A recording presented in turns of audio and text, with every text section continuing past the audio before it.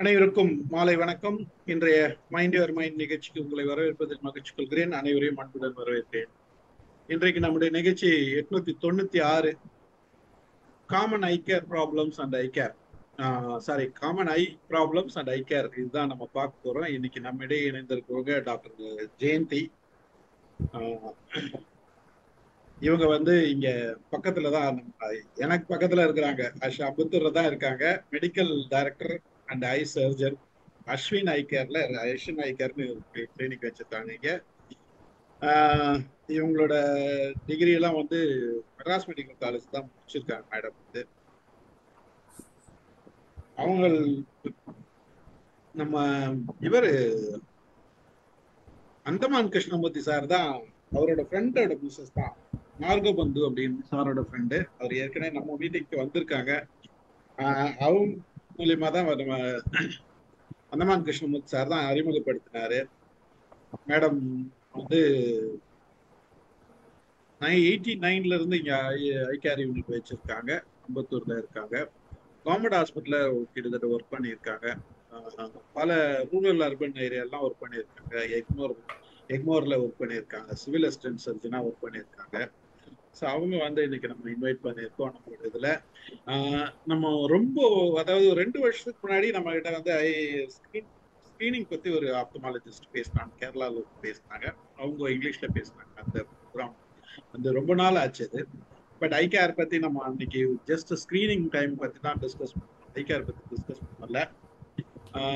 இன்றைக்கு நம்ம ஐ கேர் பத்தி தான் டிஸ்கஸ் பண்ண போறோம். மேடம் ஒரு 1/2 மணி நேரம் பேசின பிறகு நம்மளோட கேள்விகள் சந்தேகங்கள் கேட்கலாம்னு நினைக்கிறேன். மகிழ்ச்சியா இருக்குது. அனைவரும் ஒரு கரகோஷம் கொடுத்து மேடம் வரவேற்பு.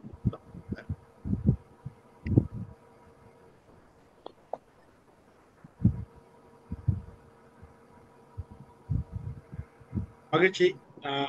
இந்த நேரம் டாக்டர் ஜெயந்திக்காக நீங்கள் உங்கள் உரையை ஆரம்பிங்க. அனைவருக்கும் வணக்கம். மைண்ட் யுவர் மைண்ட் என்னும் குழுவின் அமைப்பாளர் திரு ஸ்டீஃபன்ராஜ் அவர்களுக்கு என் நன்றியை முதலில் தெரிவித்துக் கொள்கிறேன். அருமையாக அறிமுகப்படுத்தியமைக்கு என் நன்றி. ஐம்புலன்களில் முக்கியமான உறுப்பு நம் கண்கள். கண் என்பது இயற்கை நமக்கு அளித்துள்ள அற்புத கேமரா என்றுதான் சொல்ல வேண்டும். நம் மூளைக்கு 4 பங்கு தகவல்கள் கண்கள் வழியாகத்தான் செல்கின்றன. அதற்கு மூளை ரியாக்ட் செய்வதும் கண்கள் வழியாகத்தான் அதிகம் வெளிப்படுகிறது. அதாவது வாயால் நாம் பேசும் முன்பே சிரிப்பு, துக்கம், அழுகை, மகிழ்ச்சி, பயம், பதற்றம் என எல்லா உணர்ச்சி வெளிப்பாடும் கண்கள் மூலமே நம் எண்ண ஓட்டத்தை காட்டிக் கொடுத்துவிடும். மேலும் மூளைக்கு வெகு அருகே கண்கள் இருப்பதால் கண்களை மூளையுடைய எக்ஸ்டெண்டட் பார்ட் என்று சொல்லும் அளவுக்கு மூளையின் செயல்திறனில் கண்களுக்கு பங்குள்ளது. அறிவின் திறவுகோலாக இருப்பது கண்கள். எண்ணங்களின் பிரதிபலிப்பு கண்களின் மூலம் வெளிப்படுவது போன்றே நம் உடல் உறுப்புகளின் செயல்திறனை காட்டும் ஜன்னலாகவும் கண்கள் விளங்குகிறது. எப்படியெனில், ஒருவருக்கு இரத்த சோகையோ அல்லது வைட்டமின் குறைபாடோ இருந்தால் கண்கள் பொலிவிழந்து இருப்பதை வைத்தே சொல்லிவிட முடியும். கண்களின் உள்புறம் உள்ள ரெட்டினா என்ற விழித்திரையை நேரடியாக ஆப்தல்மோஸ்கோப் என்ற இன்ஸ்ட்ருமெண்ட் மூலம் நம்மால் எளிதாக பார்க்க முடியும். விழித்திரையில் நாட்பட்ட சர்க்கரை நோய், இரத்த அழுத்த நோய், கெட்ட கொழுப்பு அதிகரிப்பு போன்றவற்றால் ஏற்படும் மாற்றங்களை பார்த்து தக்க நேரத்தில் சிகிச்சை செய்ய முடியும். விழி நரம்பில் ஏற்படும் வீக்கம் அல்லது இரத்த ஓட்டம் குறைந்து விழி நரம்பு வெளிர் நிலமாக மாறுவதை வைத்து மூளைக்காய்ச்சல் அல்லது மூளையில் கட்டி போன்ற உயிருக்கு ஆபத்தான நோய்களையும் கண்டுபிடிக்க முடியும். இத்தகைய முக்கியத்துவம் வாய்ந்த கண்களில் அதிகம் வரக்கூடிய நோய்கள் எவை, அவற்றிலிருந்து எப்படி நம்மை பாதுகாத்துக் கொள்வது என்பது பற்றி தான் இங்கே பேச இருக்கிறேன். அன்றாட வாழ்வில் நாம் எதிர்கொள்ளும் கண் பிரச்சனைகள் என்று பார்த்தால் ஐ இன்ஃபெக்ஷன்ஸ், அலர்ஜி மற்றும் விபத்துக்கள், உலர்விழி அல்லது ட்ரை ஐ ஆகியவை முதலில் சொல்கிறேன். இன்ஃபெக்ஷன் என்பது பாக்டீரியா, வைரஸ், பங்கஸ் போன்ற கிருமிகளால் வருபவை. சில வகை கிருமிகள் ஒரு குறிப்பிட்ட சீசனில் ஆரம்பித்து தொற்றுநோயாக வேகமாக பரவும். முக்கியமாக மெட்ராஸை எனப்படும் வைரஸ் இன்ஃபெக்ஷன் அனைவருக்கும் தெரிந்திருக்கும்.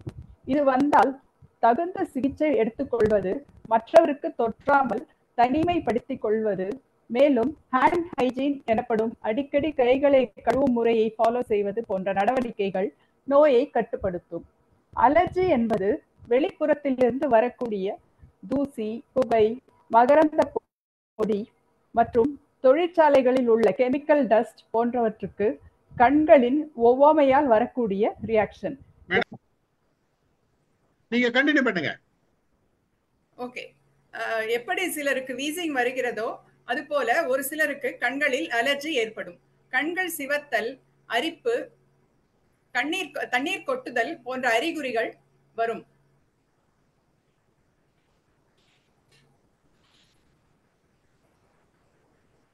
நீங்க பேசுங்க. நீங்க கண் சொட்டு மருந்துகள் மூலம் சிகிச்சை பெற வேண்டும். மேலும் எதனால் அலர்ஜி வருகிறது என்பதை அனுபவத்தால் அறிய நேரிட்டால் கூடுமானவரை அந்த ட்ரிகர் ஃபேக்டர்ஸை தவிர்ப்பதும் வருமுன் காக்கும் வழியாகும். கண்ணுக்கு ஏற்படும் விபத்துகள் என்று பார்த்தால், வீட்டில் குழந்தைகள் விளையாடும் போது கூர்மையான பென், பென்சில், ஊசி, பட்டாசு மற்றும் ஹவுஸ் ஹோல்ட் கிளீனிங் ஏஜென்ட்ஸ், அதாவது bleaching powder R toilet cleaning acid போன்றவை முக்கிய பங்கு வகிக்கும். மிக்க கவனத்துடன் இவற்றை கையாள்வதுதான் வருமுன் காக்கும் வழி. குழந்தைகளிடம் கூர்மையான பொருட்களை தரக்கூடாது. பண்டிகை நேரத்தில் பட்டாசு வெடிக்கும் இடத்தில் குழந்தைகளை தனியாக விடக்கூடாது. கெமிக்கல் ஹேண்டில் செய்கையில் பாதுகாப்பாக செய்ய வேண்டும். விபத்து நேரிட்டால், கெமிக்கல் இன்ஜுரி என்றால் உடனே நல்ல தண்ணீரில் நன்றாக கண்ணை கழுவிய பின் கண் மருத்துவரை அணுக வேண்டும். கூர்மையான ஆயுதத்தால் விபத்து ஏற்பட்டால் தண்ணீரில் கழுவாமல் கண்ணை மூடி சுத்தமான பேண்டேஜால் கட்டு போட்டு கண் மருத்துவரை உடனே அணுக வேண்டும். அடுத்து ட்ரை ஐ எனப்படும் பிரச்சனை இப்போது அனைத்து வயதில் உள்ளோருக்கும் இருக்கிறது. காரணம், மொபைல் போன், டிவி, லேப்டாப் என்று வகை வகையான கேட்ஜெட்ஸ் பயன்பாடு அதிகமாகி உள்ளதால் கண்களில் உள்ள இயற்கையான ஈரத்தன்மை குறைந்து உலர்த்தன்மை வந்து விடுகிறது. இதற்கு நாம் ஸ்கிரீன் யூசேஜ் நேரத்தை ரெகுலேட் செய்வது நல்லது. வேலை செய்யும் போது கண்ணின் இமைகள் சற்றே தாழ்த்தி ஸ்கிரீன் சற்றே கீழ்மட்டத்தில் இருக்குமாறு பார்த்தால் கண்ணின் ஈரத்தன்மையை பாதுகாக்க முடியும். மேலும் உலர்த்தன்மையை குறைக்க லியூப்ரிகேட்டிங் ஐ டிராப்ஸ் மருத்துவர் ஆலோசனை பெற்று உபயோகிக்கலாம். அடுத்து முக்கியமாக பார்வை கோளாறு என்பதும் எல்லா வயதினருக்கும் பொதுவான பிரச்சனையாகிறது. குழந்தைகளுக்கு மாறுகண் அல்லது கிட்டே போய் டிவி பார்த்தல் போன்ற பிரச்சனை வந்தால் பார்வை கோளாறுக்கு அறிகுறியாக இருக்கலாம். உடனே மருத்துவ ஆலோசனை பெற வேண்டும். மேலும் குழந்தைகள் கையில் எப்போதும் மொபைல் போன் வைத்து கேம் விளையாடுதல் போன்ற பழக்கங்களினால் கண்கள் வயதுக்கு மீறி அதிக வேலை செய்வதால் பார்வை குறைபாடு வரலாம்.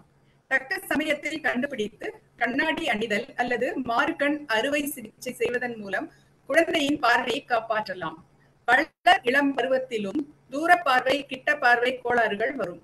முக்கியமாக குடும்பத்தில் நெருங்கிய உறவில் தந்தை, தாய் அல்லது சகோதரர்கள் சிறு வயதிலிருந்தே கண்ணாடி அணிந்திருந்தால் மரபு வழியில் இப்பிரச்சனை அடுத்த தலைமுறைக்கும் வர வாய்ப்பு அதிகம். எனவே முன்னெச்சரிக்கையாக கண் பரிசோதனை அவசியம். மாலைக்கண் போன்ற மரபு வழி வியாதிகளும் இந்த பருவத்தில் தான் தெரிய வரும். இதற்கு இன்னும் மருந்து கண்டுபிடிக்கப்படவில்லை. எனினும் முன்கூட்டி தெரிந்து கொள்வதன் மூலம் பாதிக்கப்பட்ட குழந்தையின் எதிர்கால வாழ்க்கையை யோசித்து முன்கூட்டியே ஏற்பாடுகள் செய்ய முடியும். 40 வயதை நெருங்கும் போது பொதுவாக வெள்ளெழுத்து பிரச்சனை, அதாவது நியூஸ் பேப்பர் மற்றும் புத்தகங்களில் சிறிய எழுத்துக்களை படிப்பதில் சிரமம் வரலாம். இதற்கும் தீர்வு அவர்களது தேவைக்கேற்ற கண்ணாடி அணிதல் தான்.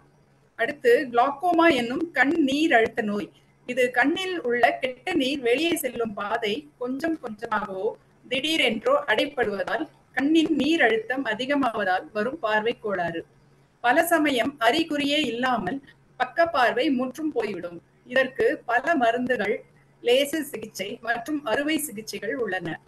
40 வயதிலிருந்து அனைவரும் ரெகுலராக கண் பரிசோதனை செய்வதன் மூலம் இந்த வியாதியை முன்கூட்டி கண்டுபிடித்து பார்வையை காப்பாற்றலாம். மரபு வழியில் இந்த குறைபாடு உள்ளவர்கள் இருப்பின் அதற்கு முன்பிருந்தே அடிக்கடி கண் பரிசோதனை செய்து கொள்ள வேண்டும். அடுத்து கேட்ராக்ட் எனப்படும் கண்புரை நோய். வயதாகும் போது கண்ணில் உள்ள லென்ஸ் அதன் தெளிவை இழந்து ஒளிக்கதிர்களை உள்ளே செலுத்தும் தன்மை குறைவதால் இது வருகிறது. ஆரம்பத்தில் கண்ணாடி மூலமும் பின்னர் அறுவை சிகிச்சை செய்து புரையை எடுத்து ஆர்டிபிஷியல் லென்ஸ் பொருத்துவதன் மூலம் இதை சரி செய்யலாம். இவை தவிர சர்க்கரை நோயால் பாதிக்கப்பட்டவர்கள் வருடம் ஒரு முறை அல்லது இருமுறை விழித்திரை பரிசோதனை செய்வது அவசியம். சர்க்கரை அளவு கட்டுப்பாட்டுக்குள் இல்லை எனில் டயபெட்டிக் ரெட்டினோபதி என்ற பிரச்சனையால் பார்வை இழப்பு ஏற்படும்.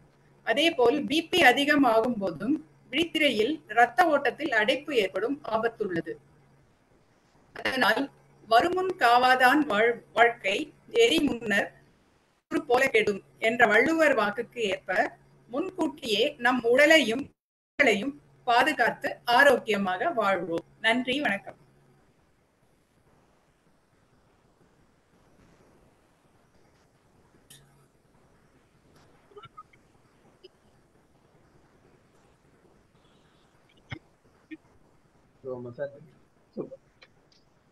சார் உங்களது சவுண்டே கேட்கல சார். ஸ்டீஃபன் சார் இப்பதான்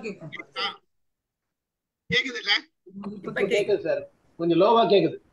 அப்படியா? ஆமா, லோவா. மகிழ்ச்சி. நன்றி மேடம், உங்களோட உரைக்கு ரொம்ப நன்றி. இப்போ ஒருத்தரா உங்களோட கேள்விகள் கேட்கலாம். யாரெல்லாம் கேக்குறீங்க வாங்க. கை தூக்குங்க, கையை ஹேண்ட் ரைஸ் பண்ணிட்டு ஒருத்தரா வாங்க சார். நாராயணன் மேடம், ஒரு நல்ல அருமையா கொடுத்தீங்க. எனக்கு ரெண்டு மூணு கேள்வி இருக்கு மேடம். இது இந்த ரெட்டினா ரீப்ளேஸ்மெண்ட்ல நகர்றது ரெட்டினா வந்து பின்னாடி வந்து சில பேருக்கு வந்து இந்த குளுக்கோமா வந்து கொஞ்சம் டிஸ்பிளேஸ்மெண்ட் ஏற்படுதுங்கிறாங்க. அதை தவிர்க்கிறதுக்கு ஏதாவது இருக்கா மேடம்? குளோக்கோமா வந்து கண்ணு டிஸ்பிளேஸ்மெண்ட் வராது. குளோக்கோமா வந்து வந்தா அந்த விழி நரம்பு இருக்கு இல்லைங்களா, அது வந்து கொஞ்சம் கொஞ்சமா வந்து அதோட செயல்திறன் வந்து கொஞ்சம் கொஞ்சமா குறைஞ்சு பக்க பார்வை குறைஞ்சு பார்வை குறையும். நீங்க கேட்கறது ரெட்டினா டிட்டாச்மெண்ட் அப்படின்னா அது வராம இருக்கிறதுக்கு என்ன பண்ணணும்னா, கண்ணில் வந்து முதல்ல வந்து அதாவது அடிக்கடி கண் பரிசோதனை செஞ்சுக்கும் போது, அந்த விழித்திரை பரிசோதனை செய்யும் போது அந்த விழித்திரையோட ஓரத்துல ஏதாவது சின்ன சின்ன டிஃபெக்ட்ஸ் இருக்கா அப்படிங்கறத நாங்க கண்டுபிடிச்சு சொல்லுவோம். அந்த மாதிரி டிட்டாச்மெண்ட் வரத்துக்கான வாய்ப்பு இருந்தா அதை வந்து மருத்துவர் மூலம் தெரிஞ்சுக்கிட்டு அதுக்கு முன்கூட்டியே அந்த இடத்துல லேசர் சிகிச்சை செஞ்சுக்கிட்டா டிட்டாச்மெண்ட் வராம பாதுகாத்துக்க முடியும். இந்த கண் கழுவுறதுக்கு ஒரு கப்புன்னு வச்சிருக்காங்கல்ல மேடம், இந்த அது வந்து யூஸ் பண்ணலாமா? இல்ல, அதுல வந்து சில, அதாவது கண்ணுல வந்து ஆல்ரெடி வந்து ஒரு கழுவுற மெக்கானிசம் ஆல்ரெடி நடந்துகிட்டே இருக்கு. நம்ம கண்ணுல வந்து மேல அந்த இமைகளுக்கு உள்பக்கமா வந்து நீர் சுரப்பி இருக்கு. அந்த நீர் சுரப்பில இருக்கக்கூடிய நீர் வந்து கண்ணை வந்து வாஷ் பண்ணி அதுக்கப்புறமா வந்து அந்த மூக்குக்கு பக்கத்துல சின்னதா கண்ணோட உள்பக்கத்துல ஒரு சின்ன ஹோல் இருக்கு. அது வழியா வந்து அந்த வாஷ் பண்ண தண்ணி வந்து தொண்டைக்குள்ள இறங்கிட்டே இருக்கு. அதனால தனியா வந்து தண்ணி ஊத்தி வாஷ் பண்ண வேண்டிய அவசியம் இல்லை. கடவுள் வந்து ஆட்டோமேட்டிக்கா நம்ம கண்ணு வாஷ் பண்றதுக்கு ஒரு வழிவகை பண்ணி கொடுத்துருக்காரு.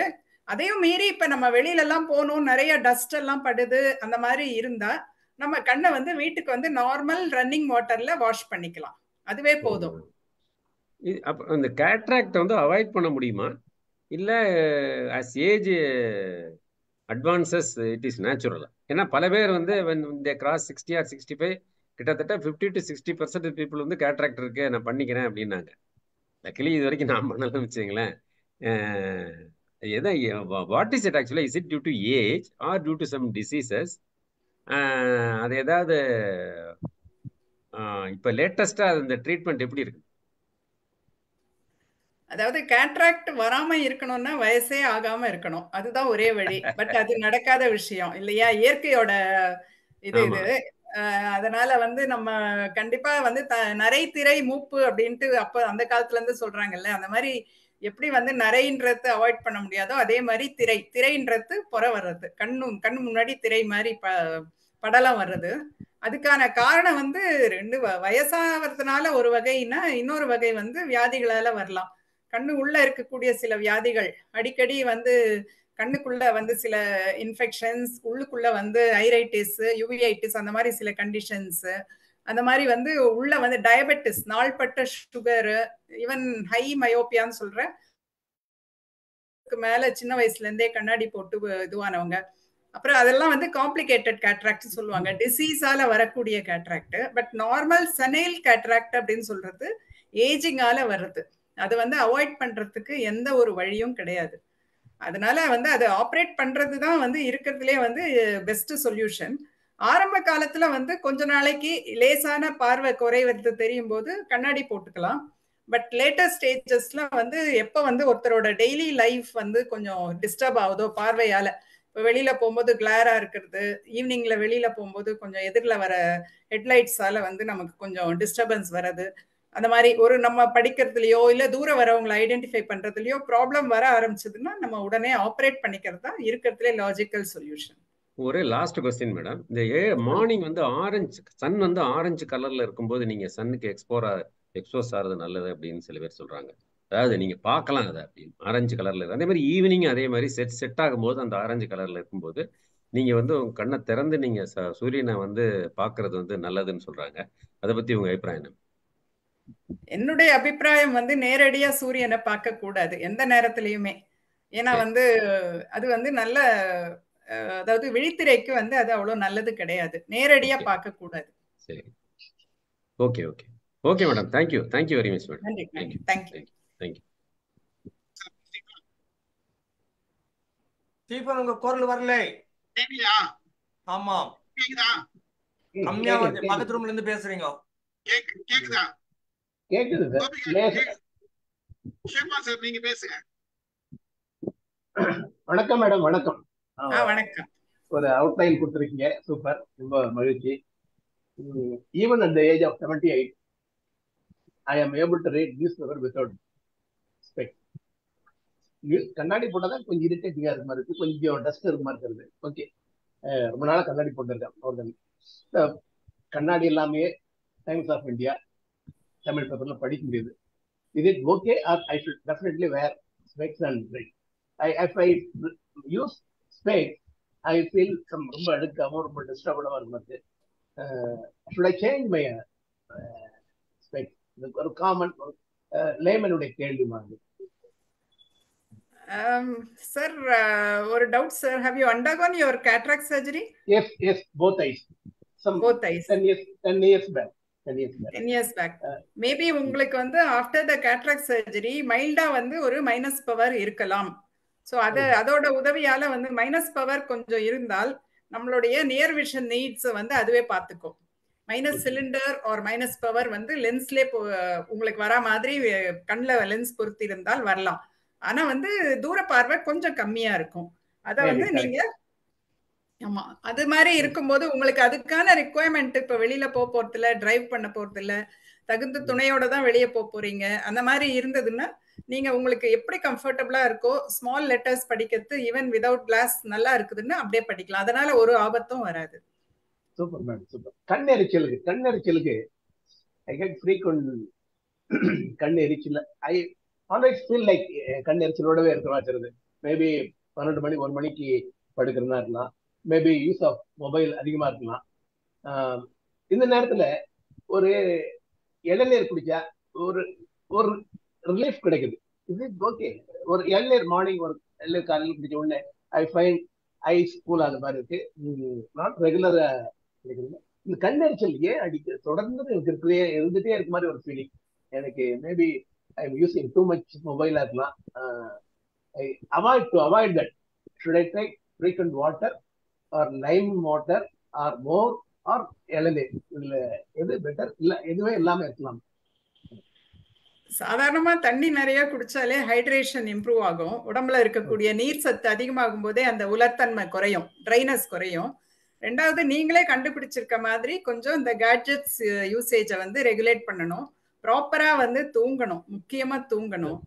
அப்புறம் இந்த கண்ணோட உலர்த்தன்மைக்கு இன்னொரு முக்கியமான காரணம் வந்து ஏஜ் ஃபேக்டர். நம்ம உடம்புல வந்து எப்படி ஸ்கின் எல்லாம் வந்து வயசு ஏற ஏற கொஞ்சம் ட்ரைனஸ் வருதோ, உலர்ந்து போதோ, அதே மாதிரி கண்ணுக்குள்ள இருக்கிற நீர் சுரப்பிகளும் கொஞ்சம் சோம்பேறித்தனமா ஆயிடும். அந்த அளவுக்கு வந்து அதோட நீர் சுரப்பு தன்மை குறைஞ்சு போயிடும். அப்ப வந்து அதை காம்பன்சேட் பண்றதுக்கு ப்ராப்பரா தூங்கணும், நிறைய தண்ணி குடிக்கணும். அதே மாதிரி நம்மளுடைய ஸ்கிரீன் டைமை வந்து கொஞ்சம் ரெகுலேட் பண்ணிக்கணும். கொஞ்சம் டயர்ட் ஆகும்போது ஆன் அண்ட் ஆஃப் வந்து கொஞ்சம் நடுவில் ஒரு 10 நிமிஷம், ஒரு 1 ஹவர் வந்து நீங்க படிச்சீங்கன்னா ஒரு 5 to 10 மினிட்ஸ் கண்ணை மூடி ரெஸ்ட் எடுத்துட்டு திருப்பி you can restart your work. அந்த மாதிரி செஞ்சா வந்து கொஞ்சம் நமக்கு கண்ணுக்கும் ரெஸ்டும் கிடைச்ச மாதிரி இருக்கும். அந்த தசநார்கள்லாம் ரிலாக்ஸ் ஆகும், கண்ணுக்குள்ள ஈரப்பதமும் திருப்பி ரீட்டைன் ஆகும். அதுதான். தேங்க்யூ, வெரி ரொம்ப சூப்பரா சொன்னீங்க, ரொம்ப சிம்பிள் சொன்னீங்க. Thank you, very kind of you. Thank you sir. வாங்க சார் பேசுங்க. வணக்கம் டாக்டர், ரொம்ப சிறப்பா இருந்தது நீங்க சொன்ன இன்ஃபர்மேஷன்லாம். இப்போ வந்து இது ட்ரை ஐஸுக்கு உலர்கண்களுக்கு என்ன அறிகுறி இருக்கும் நமக்கு? அது பள்ளி குழந்தைகளுக்கெல்லாம் வருமா அது உலரை? சொல்லலாமா? சொல்லுங்க. அது எல்லா வயதுல இருக்கவங்களுக்கும் இப்ப வருது உலர்கண். அதாவது பள்ளி குழந்தைகளுக்கு ஏன் வருதுன்னா, இப்ப ரொம்ப நேரம் வந்து ஸ்கிரீன்ல ஆன்லைன் கிளாஸஸ் அட்டென்ட் பண்றாங்க, ஆன்லைன் கேம் விளையாடிட்டு இருக்காங்க, டிவி பாக்குறாங்க. அந்த மாதிரி ஆல்மோஸ்ட் எல்லா வேலையுமே வந்து ஆன்லைன்ல நடக்கிறதுனால குழந்தைகளுக்கும் உலர்கண் வரலாம். அதாவது உலர்கண்றது எப்படின்னா, நம்மளோட கண்ணுல இருக்கக்கூடிய கண்ணீரோட அளவுக்கும் நம்ம வெளியில எவாபரேட் ஆகிற அளவுக்கும் மிஸ்மேட்ச் இருந்தா வர்றது வந்து உலர்கண். கண்ணுல வந்து ஈரம் எப்பவுமே இருந்துகிட்டே இருக்கணும். அப்பதான் அந்த கருவிழிக்கு வந்து ஒரு நல்ல ஈரப்பதம் இருந்தாதான் அந்த உலர்த்தன்மை வந்து அவங்களுக்கு கண்ணு வந்து ரியலைஸ் பண்ணாம இருக்கும். ஆனா அதிகமா இவாபரேட் ஆச்சுன்னா, ஈவன் வந்து ரொம்ப நேரம் ஏசி போட்டு இல்ல டைரக்டா ஃபேன் கீழே படுத்துட்டு ஏதாவது படிச்சுக்கிட்டு இருந்தோம்னா, அந்த மாதிரி இருந்தா கூட அந்த எவாபரேஷன் மூலமா நமக்கு உலர்த்தன்மை வருது. சோ இந்த மாதிரி விஷயத்துல குழந்தைகளும் சரி, யாருமே விதிவிலக்கு இல்லை, எல்லாருக்கும் வரலாம். ஏன்னா அது வந்து ஒரு வியாதின்னு சொல்ல முடியாது, அது ஒரு கண்டிஷன். சோ அத வந்து நம்ம வந்து அப்போ கண்ணு எப்படி இருக்கணும், நமக்கு என்ன ஃபீலிங் இருக்கும் அதுல? கண்ணுல அதுக்கான அறிகுறி என்னன்னா, கண்ணு எரிச்சல் வரும், அரிப்பு வரும். எரிச்சல் ரொம்ப இருக்கும், கண்ணு அரிப்பு இருக்கும். கண்ணுல வந்து வெளியில இருந்து வரக்கூடிய தூசிய வந்து ஈஸியா வந்து கண்ணு கிளியர் பண்றதுக்கு வேண்டிய லிக்விட் கண்ணுக்குள்ள இல்லைன்னா சின்ன சின்ன தூசிங்க கண்ணுல விழுந்துகிட்டே இருக்கும். அதனால எப்ப பாரு வந்து கண்ணுக்குள்ள ஏதோ ஒரு தூசி உள்ள மணல் போட்டு அரிக்குது மாதிரி இருக்குன்னு சொல்லுவாங்க. அந்த மாதிரி கண்ணுக்குள்ள மணல் விழுந்த மாதிரி ஒரு ஃபீலிங் இருக்கும். அப்புறம் வந்து குழந்தைங்களுக்கு அதை சொல்ல தெரியாம கண்ணை போட்டு தேய்ச்சிக்கிட்டே இருப்பாங்க. அதெல்லாம் வந்து அறிகுறிகள் தான். கண்ணு வந்து காரணமே இல்லாம செவந்து போயிருக்கும். ரொம்ப சிவியர் கேசஸ் பார்த்தா வந்து வீட்டுல வந்து வெங்காயம் எல்லாம் அறியும் போது எல்லாருக்கும் நார்மலா தண்ணி வரணும். பட் உலர்கண் இருக்கிறவங்களுக்கு, அதாவது ட்ரை ஐ கண்டிஷன் இருக்கவங்களுக்கு வெங்காயம் உரிச்சா கூட கண்ணுல தண்ணியே வராது. அவங்களே சொல்லுவாங்க கண்ணு ட்ரையா ஃபீல் பண்றேன் அப்படின்னு சொல்லிட்டு. அதெல்லாம் அறிகுறிகள். இன்னொன்னு வந்து பள்ளி குழந்தைகளுக்கு ஸ்கிரீன் டைம் எவ்வளவுக்குள்ள இருக்கணும்? ஸ்கிரீன் டைம்ன்றது அதாவது சின்ன குழந்தைங்களுக்கு ஸ்கிரீன் டைம்ன்றதே ஐடியலா கூடாது. அதாவது அவங்க வந்து நார்மலா புக்ஸ் படிக்கிறது, ஸ்கூல்ல பிளாக் போர்ட் பாக்குறது, இதெல்லாம் தான் நார்மல் ஆக்டிவிட்டிஸ். ஸ்கிரீன் டைம்ன்றது நம்ம வந்து காலத்தால வந்து இது ஒரு காலத்தின் கட்டாயமா அவங்க மேல புகுத்துறாங்க. சோ ட்ரையல் அண்ட் எரர் மூலமா தான் வந்து ஒவ்வொருத்தரோட ப்ராப்பர் ஸ்கிரீன் டைம் வந்து நம்ம ரெகுலேட் பண்ண முடியும். எப்ப வந்து அதாவது சின்ன குழந்தைங்க வந்து ஒரு நாளைக்கு வந்து ஒரு ½ an hour இல்ல 1 hour வேணா கேம் விளையாடலாம்.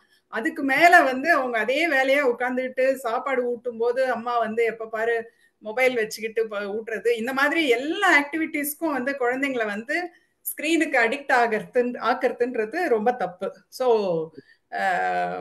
முடிஞ்ச வரைக்கும் மற்ற விளையாட்டுகள்ல ஈடுபடுத்துறது, ஓடி பிடிச்சு பிசிக்கல் ஆக்டிவிட்டிஸ், அதுக்கப்புறம் வந்து ஸ்கூல்ல ரெக்வயர்டு அமௌண்ட் அது எவ்வளவு தேவையோ அவ்வளோ அளவுக்கு மட்டும் வந்து அவங்க வந்து அவங்களோட ஹோம்ஒர்க்ஸ் பண்றது, அந்த மாதிரி விஷயத்துக்கு மாத்திரம் அவங்க வந்து ஸ்கிரீன் அவசியம்னா மட்டும் ஸ்கிரீன் யூஸ் பண்ணணும். மற்ற நேரத்துல வந்து அவாய்ட் பண்றது தான் நல்லது. ஏன்னா வந்து நம்ம வந்து அதுங்க மேல திணிச்சு அதுங்களோட பவரை வந்து நம்மளே உருவாக்குற மாதிரி இருக்கு. அவங்க நிறைய நேரம் ஸ்கிரீன்ல வந்து இருக்கக்கூடிய குழந்தைங்களுக்கு சீக்கிரமா மைனஸ் பவர் வருது அப்படிங்கறத இந்த லாக்டவுன் பீரியட்ல எல்லாரும் வந்து ஆன்லைன் கிளாஸ் அட்டென்ட் பண்ணும்போது அது ஒரு ஆராய்ச்சி மூலம் கண்டுபிடிச்சிருக்காங்க. அதனால முடிஞ்ச வரைக்கும் அவாய்ட் பண்றது தான் நல்லது. ரொம்ப சிறப்பு. இன்னொரு பாயிண்ட், இந்த லேசிக் சர்ஜரி பண்ண பிறகு கொஞ்ச நாள் கழிச்சு சைடு எஃபெக்ட் வருதுன்னு சொல்றாங்க. அந்த சைடு எஃபெக்ட் வந்து கொரோனா ஷேப் வந்து சேஞ்ச் ஆகுதான். இந்த கொரோனா ஷேப்பே சேஞ்ச் ஆகுதுன்றாங்க. இது மாதிரி பிரச்சனை இருக்கிறவங்க அவங்களுக்கு எப்படி ஐ கேர் பண்றது, அது நேச்சரா கியூர் பண்றதுக்கு? அதாவது இத வந்து நம்ம என்ன சொல்றதுன்னா, கார்னியா அப்படிங்கிறது கார்னியா. கார்னியா அப்படிங்கிறது வந்து ஒரு ரொம்ப நுட்பமான ஆர்கன். அது வந்து அந்த கண்ணோட ஒரு முக்கியமான பகுதியே கார்னியா தான். நான் பேசும்போது அந்த கண் தானம் பத்திலாம் நான் சொல்லல. ஏன்னா வந்து டைம் ஷார்ட்டேஜ், அப்புறம் வந்து சரி எல்லாரோட டவுட்ஸும் நிறைய கேட்கணும், அந்த ஒரு இதுல வந்து நான் அதை சொல்லல. கண் தானத்துக்கு முக்கியமா தேவை வந்து அந்த கார்னியா தான். அது வந்து கடவுள் வந்து நமக்கு கொடுத்த மிக மிக முக்கியமான ஒரு பொருள், அது ஆர்கன். அதுல வந்து ரத்த ஓட்டம்ன்றது டைரக்டா கிடையாது. அது வெளிப்புற காத்துல இருந்தும் உள்ள அக்வஸ் அப்படிங்கிற ஒரு லிக்விட் மூலமாவும் தான் அதுக்கு வேண்டிய நியூட்ரிஷன், அதுக்கு வேண்டிய எல்லாமே கிடைக்குது. அதனால அந்த பார்ட் வந்து லாசிக் சர்ஜரி பண்ணும்போது அந்த பார்ட்டோட திக்னஸ் தான் வந்து குறைச்சி அதை வந்து நமக்கு, அதாவது எவ்வளவு கண்ணாடி தேவைப்படாம இருக்கிறதுக்கு எந்த அளவுக்கு அதோட திக்னஸை குறைக்கணுமோ அந்த அளவுக்கு கொண்டு வரதான் லாசிக்கோட அடிப்படையான ஒரு கான்செப்ட். அதை வந்து செய்யும் போது கார்னியா ஆல்ரெடி வந்து கொஞ்சம் தின்னா இருக்கிறவங்களுக்கு நீங்க சொல்ற மாதிரி கெரட்டோகோனஸ், அதாவது ஹைட்ரோஜெனிக், அதாவது நம்மளே உருவாக்கக்கூடிய கெரட்டோகோனஸ் அப்படிங்கிறது கார்னியா வந்து அதோடைய அதிகமா வளைஞ்சு போறது, வீக் ஆகிறதுக்கு பேர் தான் கெரட்டோகோனஸ். அந்த மாதிரி வந்து ஒரு அளவுக்கு மீறி வந்து கார்னியாவோட திக்னஸை வந்து குறைச்சோம்னா நீங்க சொல்ற அந்த வளைரத்தன்மை ஹைட்ரோஜெனிக் கெரட்டோகோனஸ் வரத்துக்கான வாய்ப்பு ரொம்ப அதிகம்.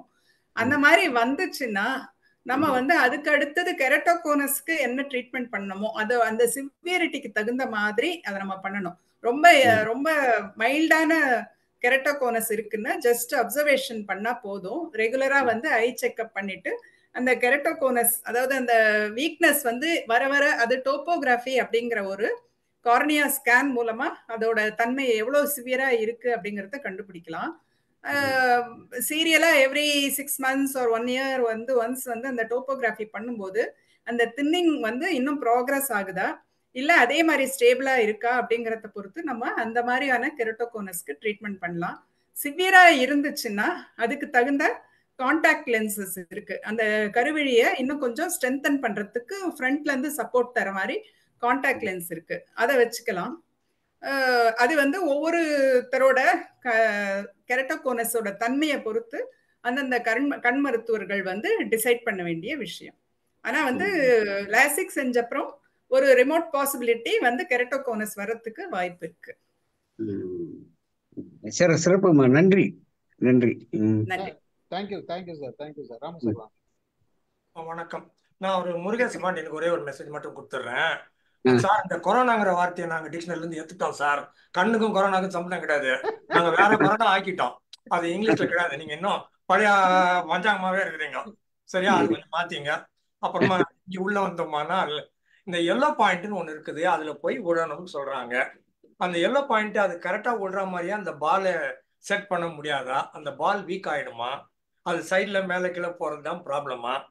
அதுக்கு எதனா ஒரு வழிவகை இருக்குதா? இந்த லென்ஸ் போடுறோம், கண்ணாடி போடுறோம், இதெல்லாம் ரைட்டு. இதை தாண்டி வேறு ஏதாவது ஒரு வகையில இயற்கையாவே அது எதை பார்த்தாலும் கரெக்டா எல்லோ பாயிண்ட்ல போய் விடுற மாதிரி பண்றதுக்கு வழி இருக்குதா? இயற்கையாவே வந்து எல்லோ பாயிண்ட் நீங்க சொல்றது வந்து ஃபோவியான்னு நினைக்கிறேன், மேக்குலா அண்ட் ஃபோவியா டெக்னிக்கல்ல. அது வந்து எப்பவுமே அதோட டிசைனே வந்து பிறந்தப்ப வந்து அது சரியா ஃபார்ம் ஆகி இருக்காது. குழந்தை வளர வளர 3 மாசத்துக்கு மேல ஆட்டோமேட்டிக்கா அது ஃபார்ம் ஆக ஆரம்பிச்சிடும். அதனாலதான் குழந்தை முதல்ல வந்து நிலைச்சு பார்க்காது. அதுக்கப்புறம் வந்து முதல் மாசத்துல தாய் முகம் தெரியும். அப்புறம் வர வர மத்த பொருள்லையும் உத்து பார்த்து பார்த்து அதோட டெவலப்மெண்ட் வந்து கம்ப்ளீட் ஆகும். பை 5 months or 6 months அது கம்ப்ளீட்டா ஃபுல்லா ஃபார்ம் ஆயிட்டு இருக்கும். சரியா அது ஃபார்ம் ஆகலைன்னா தான் அந்த மாறு கண்ணு நிலைக்காம அந்த ஆடிட்டே இருக்குமே நிஸ்டாக்மஸ், அந்த மாதிரி ப்ராப்ளம்லாம் வரும். அதனால நேச்சுரலாவே வந்து அது சரியா தான் ஃபார்ம் ஆயிருக்கும். எங்கேயாவது அப்நார்மலா 1-2 கண்டிஷன்ஸ்ல வந்து எக்டோபிக், அதாவது வேற பொசிஷன்ல வந்து அந்த ஃபோக்கஸ் பாயிண்ட் இருக்கும். அந்த மாதிரி இருந்ததுன்னா 2 கண்ணுக்கும் கொஞ்சம் பார்வையில வித்தியாசம் இருக்கும். அது தகுந்த எக்ஸசைஸ் மூலம் அதை சரி பண்ணலாம். ஆபரேஷன் மூலம் சரி பண்றது கொஞ்சம் கஷ்டமான விஷயம். அடுத்து இப்போ நான் வந்து 16 வயசுல கண்ணாடி போட்டேன். ஒரு 50 வருஷம் போட்டுட்டு இருந்தேன். அப்புறமா ஏதோ ஒரு இல்லை கேட்ராக்ட்னு சொன்னாங்க, எந்த கண்ணுன்னு தெரியாது. ஆப்ரேஷன் பண்ணாங்க, அப்புறம் ஒரு லென்ஸ் ஏதோ வச்சாங்கன்னு நினைக்கிறேன். அப்புறம் ஒன்று ஷார்ட் சைட்டு ஒன்று லாங் சைட்டுன்னாங்க. பேசாமல் கண்ணாடி தூக்கி போட்டு இது பாதி அது பாதி ஒர்க் அவுட் ஆகுது. கடந்த 5 வருஷமா நான் எதுவும் போடல, நிறைய படிக்கிறேன், நிறைய வண்டி ஓட்டுறேன், எல்லாம் பண்ணிட்டு உட்காந்துருக்கிறேன். இப்படியே ஓட்டலாமா இல்லை நான் கண்ணாடி போட்டா ஆகணுமா? அது மாதிரி ஒரு கண்ணுக்கு ஷார்ட் சைட் ஒரு கண்ணு லாங் சைட் வந்ததுன்னா அது ஒரு விதத்துல பிளெஸிங் இன் டிஸ்கைஸ் தான் சொல்லணும். அதாவது ஒரு கண் நார்மல் விஷன் ஃபார் டிஸ்டன்ஸ், இன்னொன்னு வந்து normal vision for near vision, near work. அந்த மாதிரி ஆட்டோமேட்டிக்கா அப்படியே செட் ஆயிடும். செட் ஆயிட்டுறதுனால வந்து உங்களுக்கு ரொம்ப நேரம் வந்து ஸ்கிரீன் பார்க்கும்போதோ இல்ல வெளியில டிரைவ் பண்ணும்போதோ லாங் டிரைவ் பண்ணும்போதோ ஏதாவது ப்ராப்ளம் இருந்தால் அதுக்கு வேண்டிய கண்ணாடி போட்டுக்கலாம். அது டெஸ்ட் பண்ணும்போது தெரியும். ஆனால் எந்த பிரச்சனையும் இல்லாம இருந்தா இதே மாதிரி இப்படியே இருந்தால் ஒன்னும் ஆகாது. அதுவே வந்து சின்ன குழந்தைங்களுக்கு இந்த மாதிரி வேற வேற பவர் இருந்ததுன்னு வச்சுக்கோங்க, அப்ப வந்து கண்ணுக்கும் மூளைக்கும் இருக்கிற கனெக்ஷன் வந்து குறைஞ்சு போயிடும். 10 வயசுக்குள்ள இதே பிரச்சனை இருந்ததுன்னா அப்பதான் வந்து இந்த லேசி ஐ இல்லாட்டி ஆம்பிளியோபியான்னு சொல்லுவோம், அந்த மாதிரி வந்துடும். அதனால எந்த பவர் இருந்தாலும் சின்ன குழந்தைங்களுக்கு அந்த ஃபார்மேட்டிவ் இயர்ஸ்ல கண்டிப்பா கண்ணாடி போட்டுதான் ஆகணும்.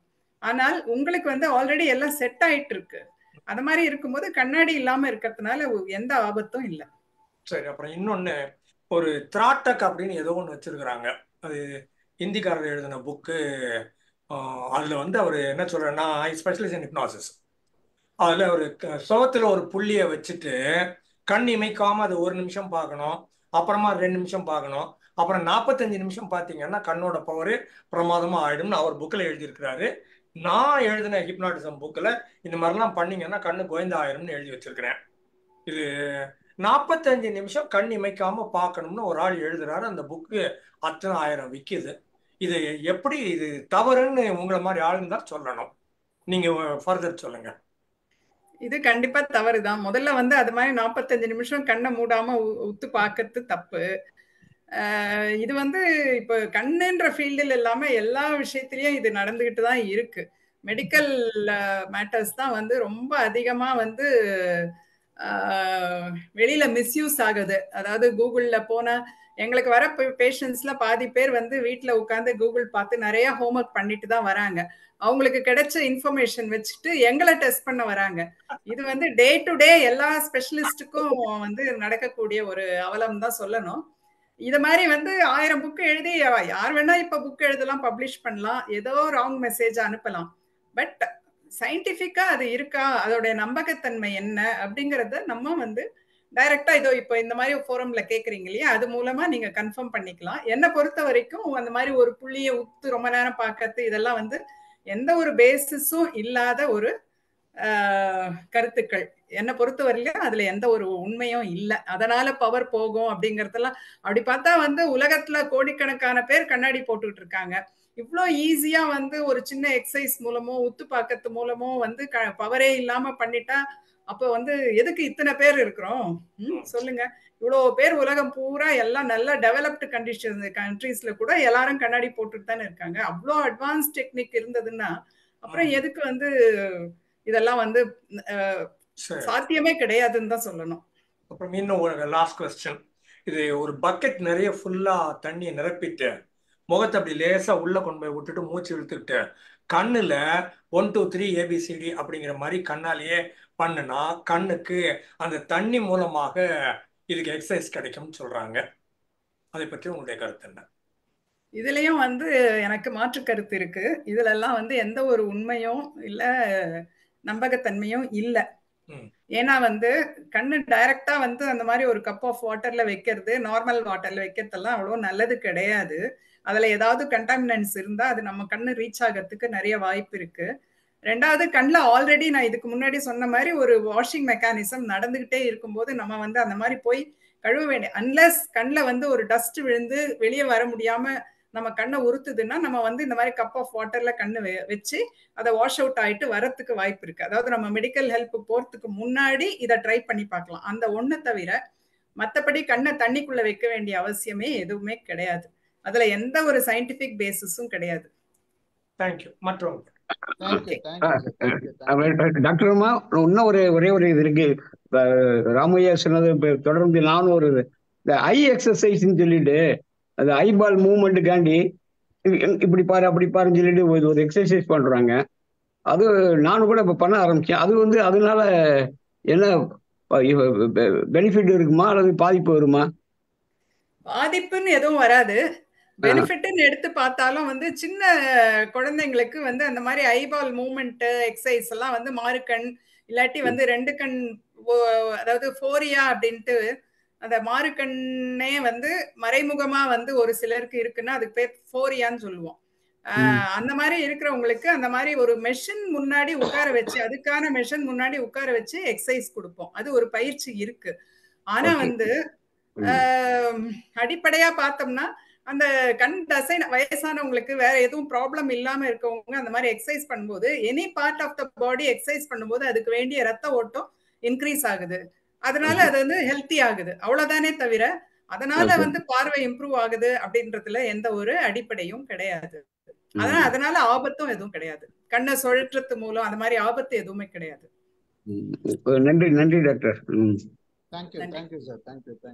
ஆக்சுவலா இப்போ நான் ஒரு கிளினிக்ல பார்த்தேன், கூகுள் டாக்டர்ஸ்லாம் இங்க வராதுன்னு போட்டிருப்பாங்க. கூகுளை பார்த்து நீங்க எதனா டிசைட் பண்ணி நீங்களே ஒரு டயக்னோசிஸ் வந்தீங்கன்னா தயவு செய்து இங்க வராதீங்க. வால்யூம் இல்லையா? இப்ப கேக்குதா? அதான் கூகுள் பார்த்து நீங்க டயக்னோசிஸ் பண்ணிட்டு வந்தீங்கன்னா இங்க வராதீங்க அப்படின்னு சொல்லி போட்டிருந்தாங்க. அந்த மாதிரி எல்லா கிளினிக்லயும் இனி போட வேண்டியது அவசியம்ன்றது ஒண்ணு இருக்கு. அதாவது உலர்கண்ணு இருக்கிறவங்க எல்லாம் கண்ணுல தண்ணி வராதுன்னா அவங்கள வெங்காயம் விட்டுலாம் அப்படின்னு தான் இனிமேல் டிசைட் பண்ணுவாங்க மக்கள்.